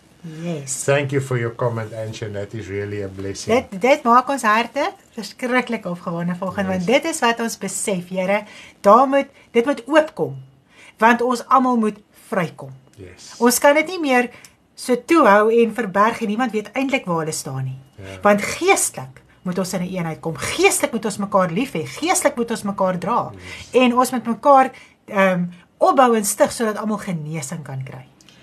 Yes, so the problem with carnal unity is that the visible or the natural will always cause division. Even Because sometimes we as Christians, we are also still carnal. Then in a carnal way, we try to establish unity, and that's not going to work. Yes. Now, humanity tries to overcome it in different way. Now we're talking about humanity in general, for us as children of God to understand something. So we just use it as an example. Now, still differences will always cause division. Doesn't matter how hard you try and how laws are being forced down to create unity, because this is now almost a buzzword, unity amongst diversity. As long as we stay in the flesh and we acknowledge that there is diversity, there can never be unity, isn't it so? Now, unity in a carnal way without God is impossible. I think we've established this so far. Now, the only unity amongst carnality, those that are carnal, those that are fleshly, are aimed at God's spiritual unity of spirit and truth. So, even if there's in the carnal world, in the fleshy world, divisions, if they stand together, the only time that they stand together is to stand together against God's spiritual unity. And that is a rebellious attitude that always wants to prove God wrong, like Nimrod. We can create also this kingdom and this unity for ourselves. It's a rebellion against God's word. Amen. Now, the more humanity tries to prove God wrong, the more divisions, wars, personally and in the world, are there. We can see it. People are trying to create a unity on a fleshly plane. But as long as there are diversities, there can never be a unity, because that is not from God, because humanity wants to create a carnal unity. Nou, die probleem met vreeslike eenheid is dat die sigbare of natuurlik altyd verdeeldheid sal bring. Altyd. Dit sal altyd verdeeldheid bring. Die mens dan probeer dit oorbrug op verskillende maniere. As ons nou kyk na die landswette en al die dinge, op verskillende maniere wil mense dit probeer oorbrug. Maar daar sal altyd verdeeldheid wees. Maak nie saak hoe hard daar probeer het, hoeveel wette daar afgeforceer word en so aan in hierdie diversiteit nie. Dit sal net nooit kan verander nie. Nou, omdat diversiteit erken word, sal daar nooit eenheid wees soos wat die mense dit verlang nie. Eenheid sonder God is onmoontlik. En dit wil ons vandag uitdra. Yes. Dit gaan nie vandag oor 'n politieke saak nie. Yes. Dit gaan vandag om te besef, Here, ons as mense op aarde moet U aanneem. Dan sal daai verdeeldheid nie meer daar wees nie. Want ewen in jou eie nasie, ewen in jou eie ras, gaan jy daai verdeeldheid ervaar. Gaan jy ervaar, maar jy word nie aanvaar nie, of jy kry seer, of wat ook al die geval mag wees. Want dit moet so wees, want eenheid kan nie sonder God wees nie. En die mens wil vir God wys, in sy rebelse houding, soos wat Nimrod vir God wou wys in sy rebelse houding, dat ons gaan hierdie eenheid vorm sonder U. Ons gaan hierdie volk wees sonder U, met dieselfde woorde, met dieselfde taal. Dit is nogal vir my nogal amazing gewees, dat ek lees van dieselfde woorde. So dit is ewen dieselfde uitdrukkings, dit is dieselfde manier. So dit is hoe die mens op aarde dit wil probeer regkry. Maar hoe meer hulle dit wil doen, hoe meer kom daar verdeeldheid.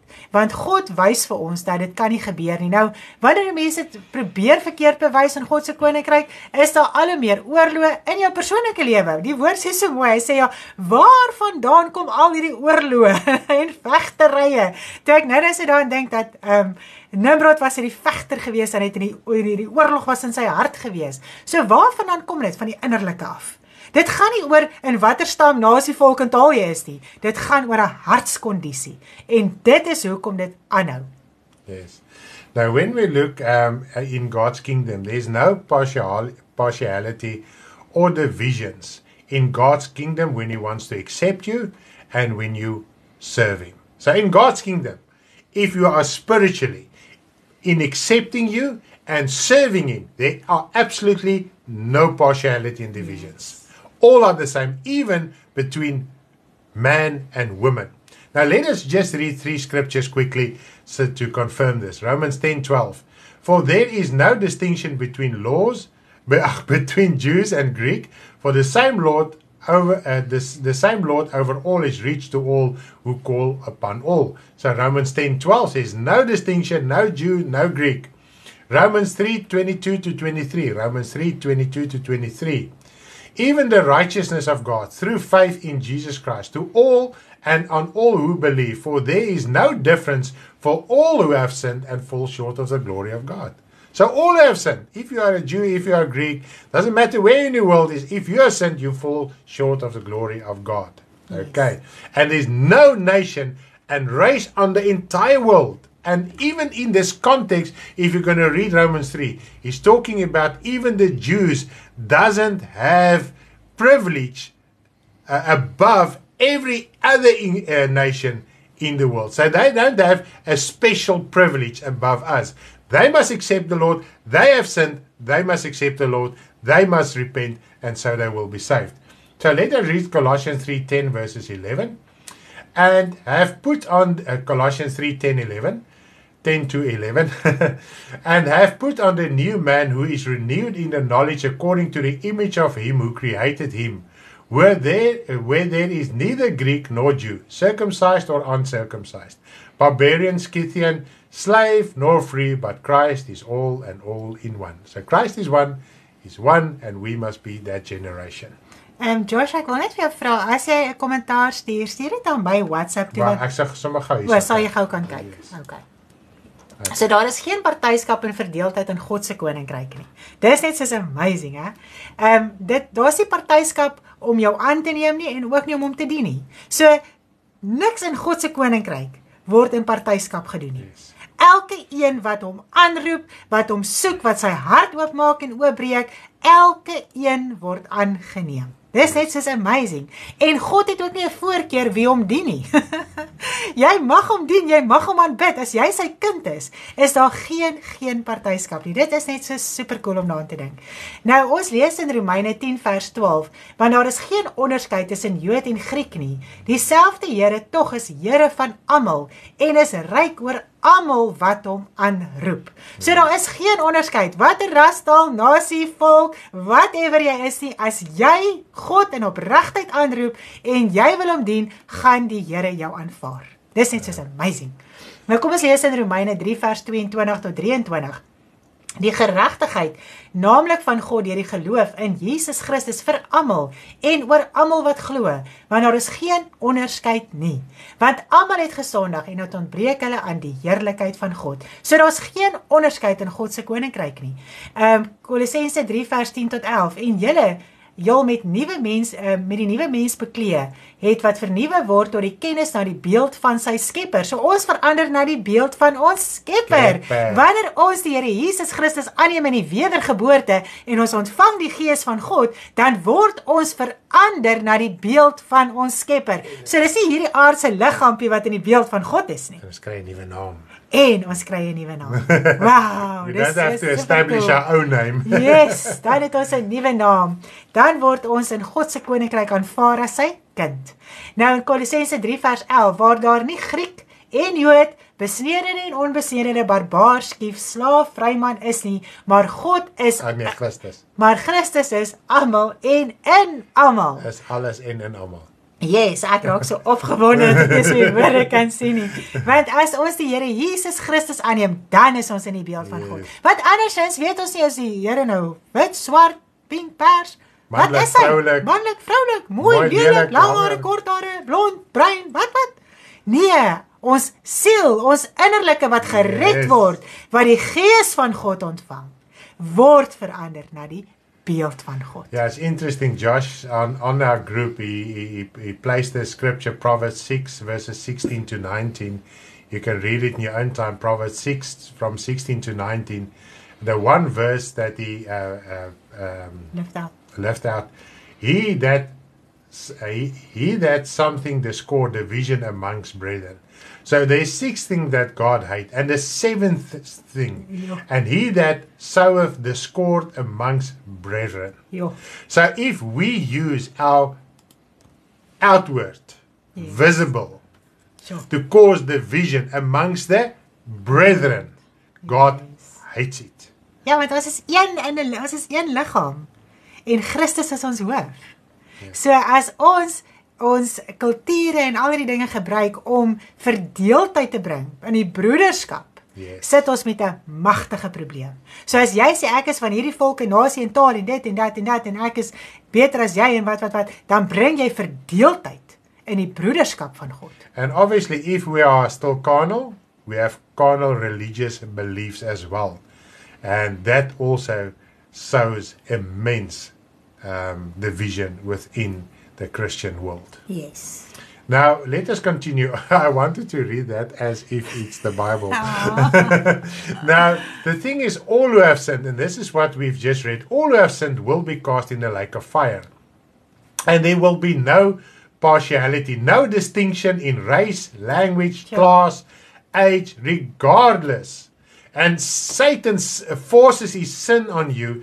It doesn't matter what race, language, class, or age you are. He forces his sin on you. And let us just read 2 scriptures here in Revelation. Revelations 13 verses 7. I don't want to elaborate on the beast, etc. I just want to lift out certain aspects here. It was granted to him to make war with the saints and to overcome them. So this is the beast, make war against the saints and overcome them. We are in this beastly world. You must pay your rent every month. You must work. You must pay your taxes. That's how the beast has got power over you. Okay. And to overcome us, we must pay our rent. Otherwise, you'll be kicked out of your house. If you're Christian or not. Okay. And authority was given him over every tribe, tongue, and nation. So even this beast had authority over every tribe, tongue, and nation. Sure. No one is excluded. So that the temptation and the evil of the world is over every single one in the entire world. Okay. Verses 16 of Revelation 13. He causes all, both small and great, rich and poor, free and slave, to receive a mark on their right hand and their forehead. So it's rich and poor, free and slave. Doesn't matter what class or level, if you are young or old, the devil enforces his sin and his rule on you. Now, Revelation 20 verses 12. And I saw the dead, small and great, standing before God, and the books were opened. So small and great will stand before God. But if you serve the Lord, and this is amazing, let us read Revelations 19 verse 5. Revelations 19 verse 5, there's hope in Revelation. Because the Bible says, if you read Revelation and you understand it, you will be happy, you will be glad, you will be joyful. Then a voice came from the throne saying, praise our God, all his servants and those who fear him, both small and great. Wow. So if you're serving, doesn't matter what your race, class, small or great, you will be saved. Amen. Praise the Lord. So elkeen wat gesondig het, sal in die poel van die vuur gewerp word, en elkeen wat die Here dien, sal daarvan gered word. So daar's nie onderskeid nie.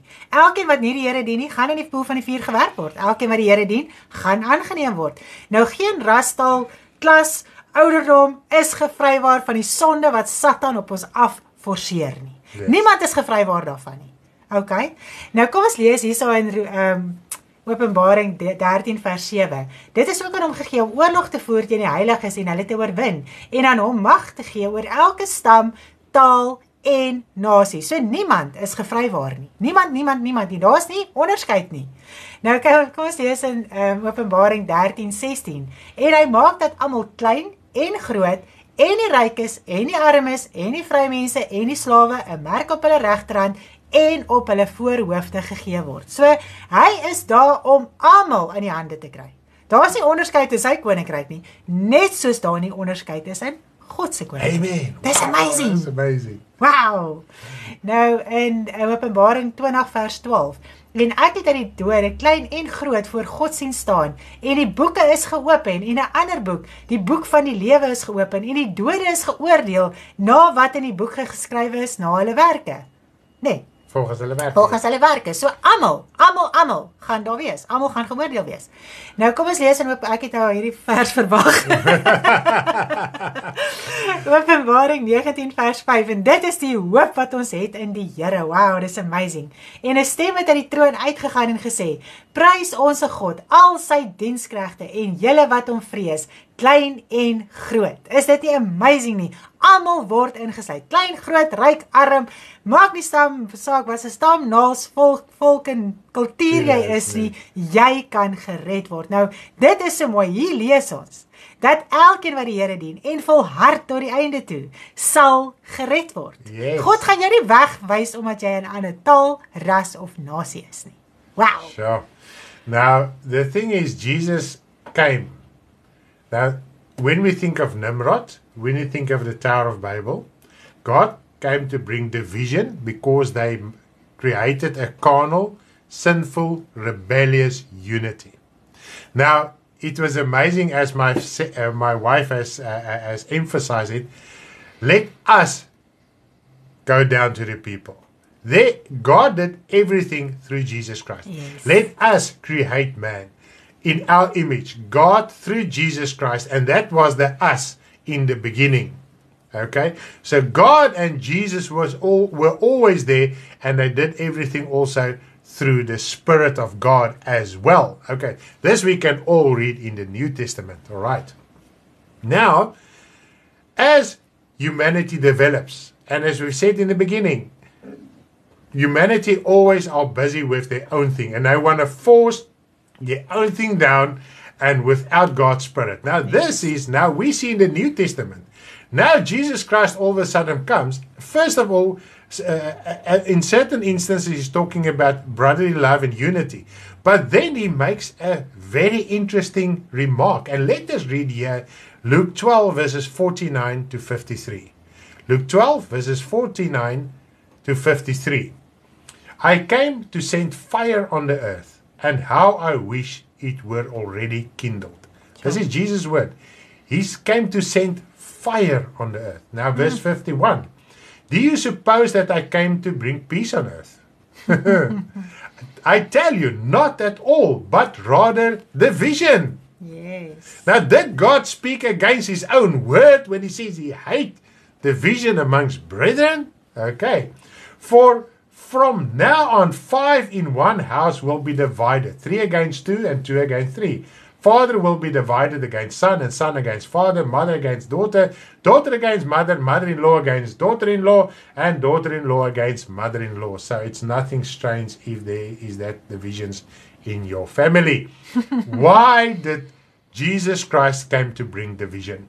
That the division Jesus Christ brought was to destroy the unity of evil manifested through carnality. That is why.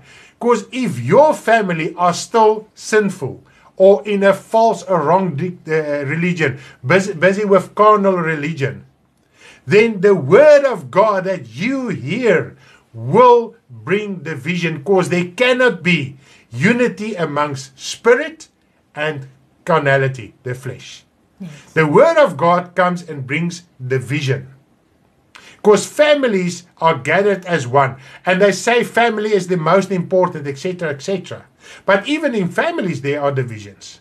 But if you serve the Lord, that division comes in a moment. Yeah? Come to an end. Yeah, that will come to an end. So the division there between you that serve the Lord and your carnal family and friends will be there, because the word brings it, Jesus Christ's word. And he said, I wish that it already will start. Sure. Because God are there to destroy carnal unity once and for all. So that we can be a spiritual. Now what do we as children of God? We keep attached to the physical. Yeah. And that is where we get hurt, and we don't grow spiritually, and because God doesn't confirm a fleshly unity in tradition, race, etc. Sure. Maybe you can talk to that point. Okay. Jesus het ook aarde toe gekom om verdeeldheid te bring. Ons het nou so mooi gelees dat ons het gekom om die taal te verwar, né? So Jesus en God was betrokke. En Jesus kom weer aarde toe om verdeeldheid te bring. So dit is net amazing om daaraan te dink. Ons dink baie keer dat dis iets anders wat Jesus vir ons kom doen het. Maar onthou net, wanneer jy 'n vleeslike kind van die Here wil wees, gaan jy in verdeeldheid wees met 'n geestelike kind van die Here. Yes. Daar gaan altyd hierdie verdeeldheid wees, in 'n gesin, in 'n familie, in 'n volk, in 'n taal, in 'n nasie. As iemand die Here in gees en waarheid dien, en die ander een is vleeslik, gaan daar verdeeldheid wees. En dit moet so wees, want Jesus het gekom om dit wel te kom doen. Yes. Hy het nie gekom om vrede te bring tussen vlees en gees nie. Hy het gekom om 'n verdeeldheid te bring tussen vlees en gees. Nou kom ons lees hier in Lukas 12 vers 49. Ek het gekom om die aarde Ek het gekom om vuur op die aarde te werp, en hoe wens ek dat dit al aangesteek was. Maar ek het 'n doop om mee gedoop te word, en hoe benoud word ek totdat dit volbring is. Dink julle ek het gekom om vrede op die aarde te gee? Nee, sê ek vir julle, maar eerder verdeeldheid. Want van nou af sal daar 5 in 1 huis verdeeld wees, 3 teen 2 en 2 teen 3. Die vader sal verdeeld wees teen die seun en die seun teen die vader, die moeder teen die dogter en die dogter teen die moeder, die skoonmoeder teen haar skoondogter en die skoondogter teen haar skoonmoeder. So Jesus het gekom om daai verdeeldheid te bring op aarde. Daar kan nie daai bose eenheid van die vlees op aarde wees nie. Daar gaan altyd verdeeldheid wees. Eers tussen families nie. Dat kan nie. Ja, as jy die Here dien en jou familie dien nie die Here nie, gaan daar verdeeldheid wees en dit moet so wees. Baie keer wil ons daaroor huil. Baie keer voel ons dis onregverdig. Baie keer het ons 'n probleem daarmee en ons verkwalik God daaroor. Onthou net, hy het gekom om verdeeldheid te bring tussen vlees en gees. Yeah, and if we want to force a physical unity, and when you hear ministry like this and you see the scripture, we as children of God sometimes become rebellious. Ja. Say, but I will love the Bible says I must love my neighbor, but your brother is also your neighbor. Yes. And he says the brotherly, neighborly love must be there first before we can reach out to others. Ja. We don't even have brotherly, neighborly love because your brother is your first neighbor. Spiritually, it's your very first neighbor. And you must love your neighbor. You must love your brother. If that develops, then you will see clearly what your love will be towards the rest of the world. Yes, so dit moet begin by broederliefde. Daar moet die verdeeldheid wees. En dit is gewoonlik waar verdeeldheid is. En dit is wat ons moet uitsorteer, want ons is so gerig daarop en dit is hierdie rebellie in ons lewe. Ons hoor baie keer mense sê ek sal vir daai en ek sal vir daai een. En dis 'n rebellie in jou hart wanneer dit teen God se woord. Onthou net, al voel jy God stem jou saak toe. As dit nie die woord staan nie, stem God nie jou saak toe nie. Dan kan jy maak wat jy wil. Dis 'n rebellie in jou hart. Nou Werner sê so mooi, hy het hier geleer dat ons mense moet sien as 'n siel wat gered moet word. Yes. En dit is so. Ons kan nie die wêreld haat nie. Glad nie. Jy moet jou vyand lief hê. Yes. En jy moet altyd uitreik met die woord. Jy moet altyd uitreik met die evangelie. Jy moet paraat wees om die evangelie te bedien sodat siele gered kan word. Dis ware liefde. Dis liefde om die waarheid aan iemand te vertel sodat hy gered kan word. Maar vleeslik gaan jy nie 'n band met iemand kan hê wat nie die Here dien nie. Yeah, of course, we see love only as giving out physical things. You must love your enemy so much that you will equip yourself to go and minister the gospel to him. That is the primary purpose of love. That's what God said to the rich man. Go and sell everything. I love you so much. I want you in the kingdom of God, but your possessions are making a division. Yes. And you must get rid of that division. You must get rid of that divide. So I love you so much. I preach the truth to you. Yeah. And when we will preach the truth to our family, they will keep a further distance from us. They will distance from you, not you from them. Ja, dis nie jy wat die verdeeldheid bring nie. Dis die woord wat jy bedien wat maak dat daar skeiding kom. Of die persoon neem die woord aan en hy is in eenheid met jou, geestelike eenheid, of hy gaan jou vermy en daar gaan 'n verdeeldheid kom, want vlees en gees kan nie saam operate nie. Yes. Now it's quite interesting, even if you speak the same language as someone else. Okay, you are saved, the other person is not saved. You speak, as let's say Afrikaans or English. Both speak English. But if it comes to spiritual things, the one who's speaking spiritual things, the person who doesn't have the Spirit of God in her life or his life won't understand what you're saying, isn't it so? So there is a spiritual division. Yes. There's a spiritual Babel, verwarring. Now, when we are born again, we become aliens and strangers in this world. We don't belong to a specific race or culture, ethnic group anymore. But if we stay carnal, the diversity of this world, our visible diversities will still rule over us and cause division in our Christian life. So al praat ons as kinders van die Here, dalk het jy broers en susters in jou familie en julle praat presies dieselfde taal, Afrikaans, Engels, maak nie saak wat se taal dit is nie. Gaan jy hoor as mense geestelik praat dat daar's 'n probleem met daai taal. Dis nie dieselfde woorde nie, dis nie dieselfde uitdrukkings nie, dis nie dieselfde verstaan nie. So dan klink dit of jy twee verskillende tale praat. Het jy dit al gehoor? Ja. En baie keer as kinders van die Here afvallig raak. En hulle raak vleeslik. Byvoorbeeld, kom ons sê hulle wil nou die wet bly en hulle wil die feeste onderhou en hulle wil geestelike oorlogvoering voer en hulle wil al hierdie dinge bly doen. As hulle met jou praat, dan dink jy, wat se taal praat hierdie mens? Ek verstaan nie wat hy sê nie, want geestelik praat ons nie meer dieselfde taal nie. Ons klanke verskil. Jy gaan nie mekaar kan verstaan nie. Daar gaan 'n verdeeldheid wees, daar gaan 'n verwarring wees. Nou dit is baie keer wat ons hoor tussen ons as kinders van die Here. Jy gaan sommer hoor, nee, hierdie ou verstaan die Bybel nie lekker nie. Hier is iets groot fout. So dan praat jy nie meer dieselfde taal nie. Nou, dit is die groot probleem, dat wanneer ons as kinders van die Here vleeslik bly onder 'n vleeslike godsdiens, en ons wil byvoorbeeld nog steeds, terwyl God die opdrag gegee het, dat die wet verby is met Jesus Christus, ons gaan nie meer die wet doen nie, ons gaan nou lewe in die wet van genade, en jy voel, man God, jy weet nie waarvan jy praat nie, ek sal nog steeds die feeste doen, ek sal nog steeds die Sabbat onderhou, en ek sal nog steeds die wet uitvoer. Dan is jy in 'n rebellie met God, jy's opstandig in die Here, jou fondasie waarop jy bou, soos wat Nimrod hierdie stede gebou het, is uit rebellie, dis uit opstand, dis uit veg, want baie keer, en ek weet nie of jy dit al gesien het nie, dat die persoon wat vleeslik bly in die vleeslike godsdiens is in 'n geweldige geveg met die een wat in die gees wandel. So daar's altyd hierdie oorlog en stryd en geveg. So dis hierdie baasvegter, hy wil nou hierdie vleeslike godsdiens wil hy nou uitvoer teen God se opdrag.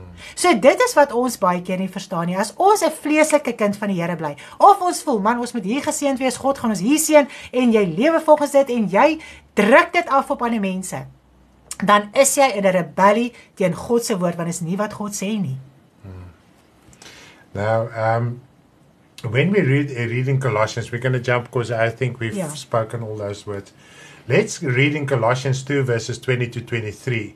That confirms that if we continue in a willful own mindset way, conduct our religion, we are as Nimrod. We want to establish a spiritual, rebellious city. And there are, in the spiritual world, a spiritual, rebellious city. And God, even in the Bible, it says to us, He's going to bring division, and the division is already there. But let us read Colossians 2 verses 20 to 23. Therefore, if you died with Christ from the basic principles of the world, why, as though living in the world, do you subject yourself to the regulations? Do not touch, do not taste, do not handle. This is only a few examples. Jesus mentioned a lot of examples. Paul wrote about a lot of examples. Just a few pointers, which all concern things which perish with the using according to the commandments of the doctrine of men. And what we have read, everything that are visible will perish. And he says all visible things will perish. So why are we still subject under it? And while we are still subjected under physical, visible things, and things that I must wave a flag or use a prayer shawl or blow a horn, animal horn, a shofar, that is physical things. And if I'm going to submit under that and think that has got spiritual power, then divisions will be there. First of all, there will be a division between you and God as well, because God doesn't agree with the carnal in our lives. Now let's read verses 23. These things indeed have an appearance of wisdom. It's appearance of wisdom. In self-imposed, that self-imposed is self-willed or headstrong religion, false humility and neglect of the body, but are of no value against the indulgence of the flesh. So a physical religion won't help you to break out of the sin and strife and things that are in you, are the desires, the wrongdoing, the indulgence of the flesh.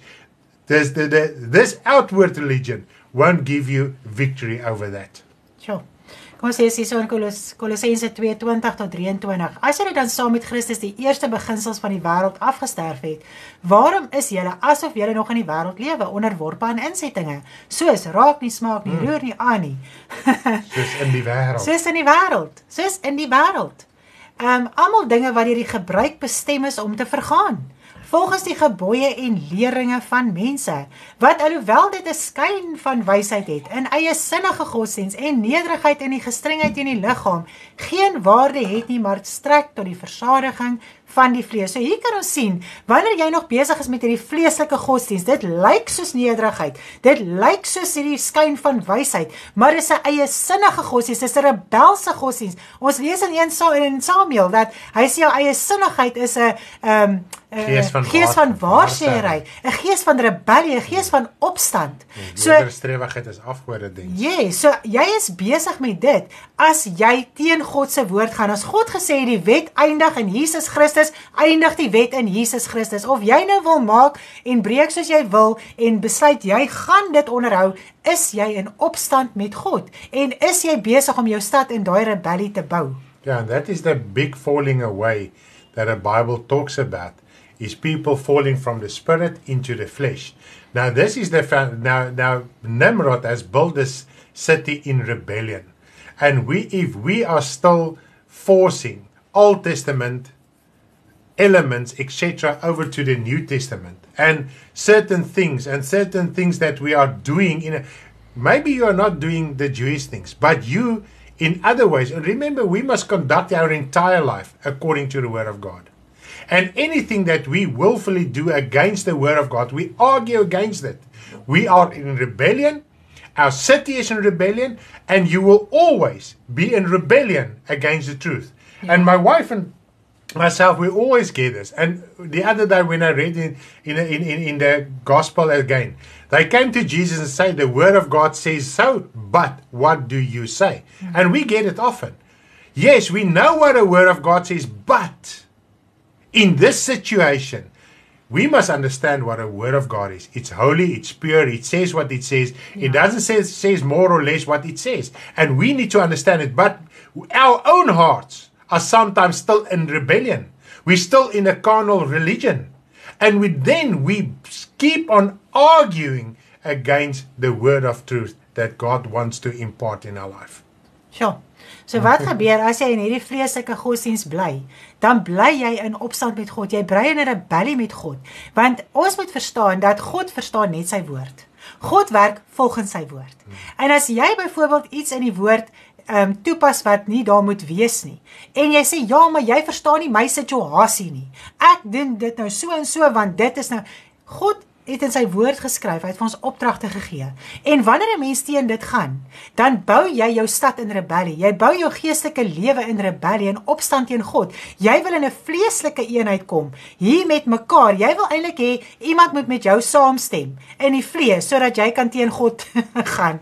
Jy wil hê iemand moet vir jou sê, ja nee, dis reg wat jy nou doen. Ek kan dit nou so insien en so jy kom dan hier in 'n vleeslike eenheid. Maar jy is teen God, want God wil jou hê in 'n geestelike eenheid. En wanneer die mense in hierdie vleeslike eenheid bly, in hierdie vleeslike evangelie, gaan jy altyd in opstand wees met die waarheid. Jy gaan altyd daarteen wil veg. Jy gaan altyd daarteen wil opstaan. Ja, maar jy verstaan nie. Ja, maar God sal nie. Ja, maar dit gaan nie so wees nie. Wanneer jy God in gees en in waarheid dien, gaan jy verstaan hoe om in daai geestelike eenheid te kom met God. Jy gaan weet jy moet hierdie dinge klaar mee kry en uitsorteer en afsterf en hierdie verwarring wat hier gekom het in jou lig, in jou vleeslike wêreld, as ek dit so kan stel, God het daai verdeeldheid hier kom bring. God het daai verwarring hier kom bring, sodat jy hier kan uitbreek. Want onthou net, baie keer was jy nog nie gekonfronteer met dinge nie. Nou ewe skielik word jy gekonfronteer met dinge in die woord van die Here, en dit voel vir jou soos hierdie verwarring nou in jou geestelike lewe. Wat nou? Wat moet ek nou doen? God veroorsaak dit, sodat jy hier kan uitbreek, sodat jy hom kan begin soek, en kan deel raak van die geestelike eenheid. Yeah, because we have the cliche in the Christian world that says God gives way that we can differ. God gives us to differ. We are allowed to differ. But let us read two scriptures. And there's some more, but let us read these two scriptures. 1 Corinthians 1 verses 1 to 10. If we are not joined in this unity, you will hear other Christian that says he's born again. If you hear him, he'll sound, but I can't understand his spiritual language. We're supposed to talk the same thing, but there's a vast difference. Let's see 1 Corinthians 1 verse 10. Now I plead with you, brethren, by the name of our Lord Jesus Christ, that you all speak the same thing, and that there be no divisions among you, but that you be perfectly joined together in the same mind and in the same judgment. We must have the same mind, the same judgment, and perfectly joined. Let us read 2 Corinthians 13:11. 2 Corinthians 13:11. Finally, brethren, farewell, become complete, be of good comfort, be of one mind, live in peace, and the God of love and peace will be with you. So, if there isn't one conviction, if there isn't one judgment, if there isn't the same understanding, there will be divisions. But don't fret. If you accept the truth, you will grow in the truth. But you get people that are always there just to argue. If you don't understand something, please ask. Yes. We invite you to ask. But a lot of people are stay in a rebellion. And that God has brought a division amongst a rebellion carnal city. Sure. Nou kom ons sê mos altyd dat God gee vir ons ruimte om te verskil. Nou kom ons lees wat sê God in sy woord. Hy sê 1 Korintiërs 1 vers 10. Maar ek vermaan julle broeders in die naam van ons Here Jesus Christus om almal eensstemmig te wees en dat daar geen skeuring onder julle moet wees nie, maar dat julle verenig moet wees in dieselfde gesindheid en in dieselfde mening. So ons moet dieselfde taal praat. Ons moet dieselfde verstaan in die woord van die Here. Ons moet dieselfde uitdra in die woord van die Here. En dit is wat gebeur wanneer mense in die vlees bly. Dan voel jy naderhand, "Jo, Here, ek verstaan nie lekker wat hierdie persoon sy geestelike taal maak nie vir my sin nie." Want ons praat verskillend. Want daar is nie ruimte vir verskil nie. Ons moet almal een van sin, een van mening wees. Nou kom ons lees hier in 2 Korintiërs 13 vers 11. Verder broeders, wees bly, word volmaak, laat dit julle vermaan, wees eensgesind, hou vrede en die God van liefde en vrede sal met julle wees. Now, at the end of the day, and we're not going to elaborate too much on this, at the end of the day, when we look at carnality and sin, the Word of God says, and you can read it in your own time, in Revelation 16 verses 16 to 19, he says, and they gathered them together to the place called in Hebrew Armageddon. Now, Armageddon is the war that will take place in the spiritual world with the coming of our Lord Jesus Christ. I've got an entire end-time sermon that elaborates on all these points, so I'm not going to elaborate on it.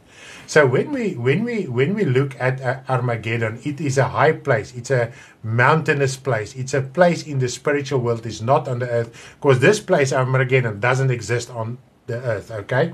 There's a world, the place Megiddon, but there's no place Armageddon, okay?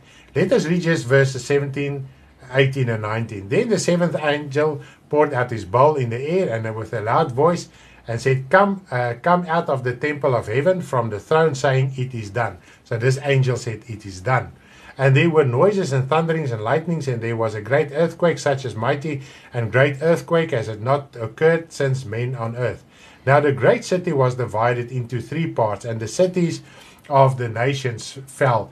And the great city was brought into remembrance before God to give her the cup of the wine of her fornication and the wrath of God. So when we see here in Revelations 18 verses 4, the Bible tells us we as children of God must come out from Babylon. Who is Babylon? Babylon is the entire worldly appearance system that oppresses the children of God, that oppresses the world. It's the riches and the wealth of this world.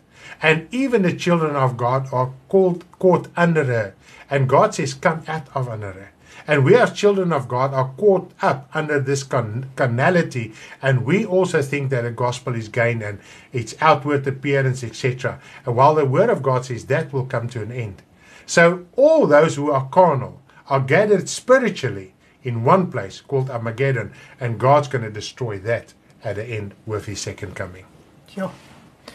Nou kom ons kyk gou hierso. Nou die skrif in Openbaring 16 vers 16.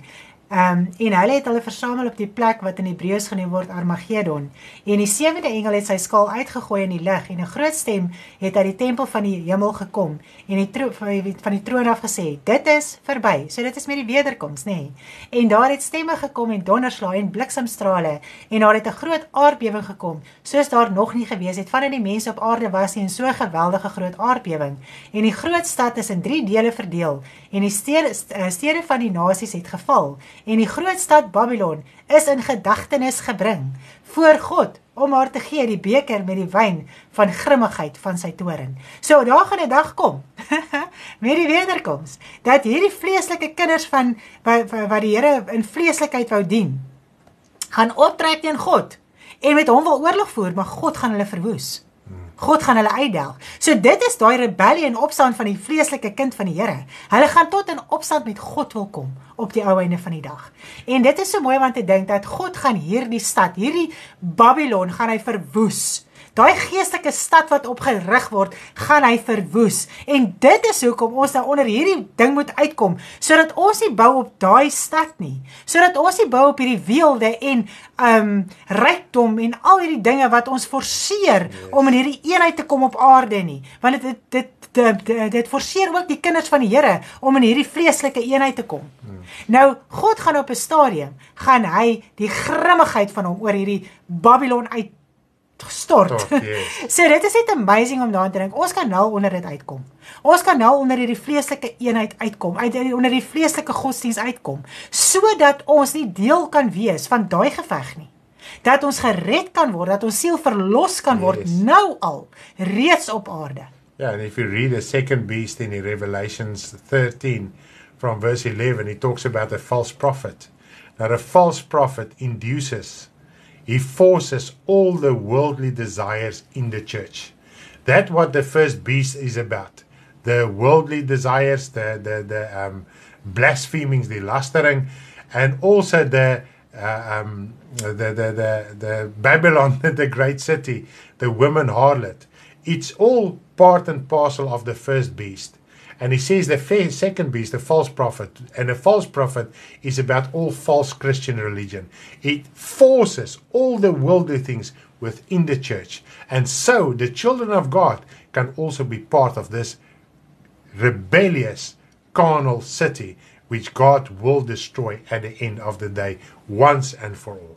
Ja, so ons moet onder dit uitkom. Yes. Ons moet onder die vleeslike eenheid wat ons probeer skep, moet ons uitkom. Ons moet verstaan, as weergebore kinders van die Here, moet ons geestelik deurbreek, en eenheid met God kom, met sy woord, en dan weet ons dat ons een is met mekaar, en so kan ons een van gedagte, een van sin, een van mening raak, en die woord van die Here in daai krag en heerlikheid uitdra, sodat ander ook verlos kan word. Amen. Praise the name of the Lord. We are finished. Do you still want to say something? No, I think I'm finished. Happy. Praise the name of the Lord. Thank you for your Het hierdie time. boodskap iets beteken? Is jy los en vry vandag? Prys die Here. Dit is so mooi want ek dink dan net dat die vleeslike kinders van die Here wou optrek met hierdie oorlog, met hierdie geveg, met hierdie rebellie. Yes, because that's why in this Christian world you get this spiritual warfare. Yes. If you as a child of God are busy with spiritual warfare, stop it. It is rebellion. Nowhere in the Word of God we are instructed to do spiritual war against the devil or whatever the case might be. If we, then you are this Nimrod, the rebellious, because through spiritual warfare, teen die duiwel. yes, because through spiritual warfare, we want to force our opinion and our way down on things. En dit is ons eie geestelike krag, ons eie gees, hoe kan ek dit sê?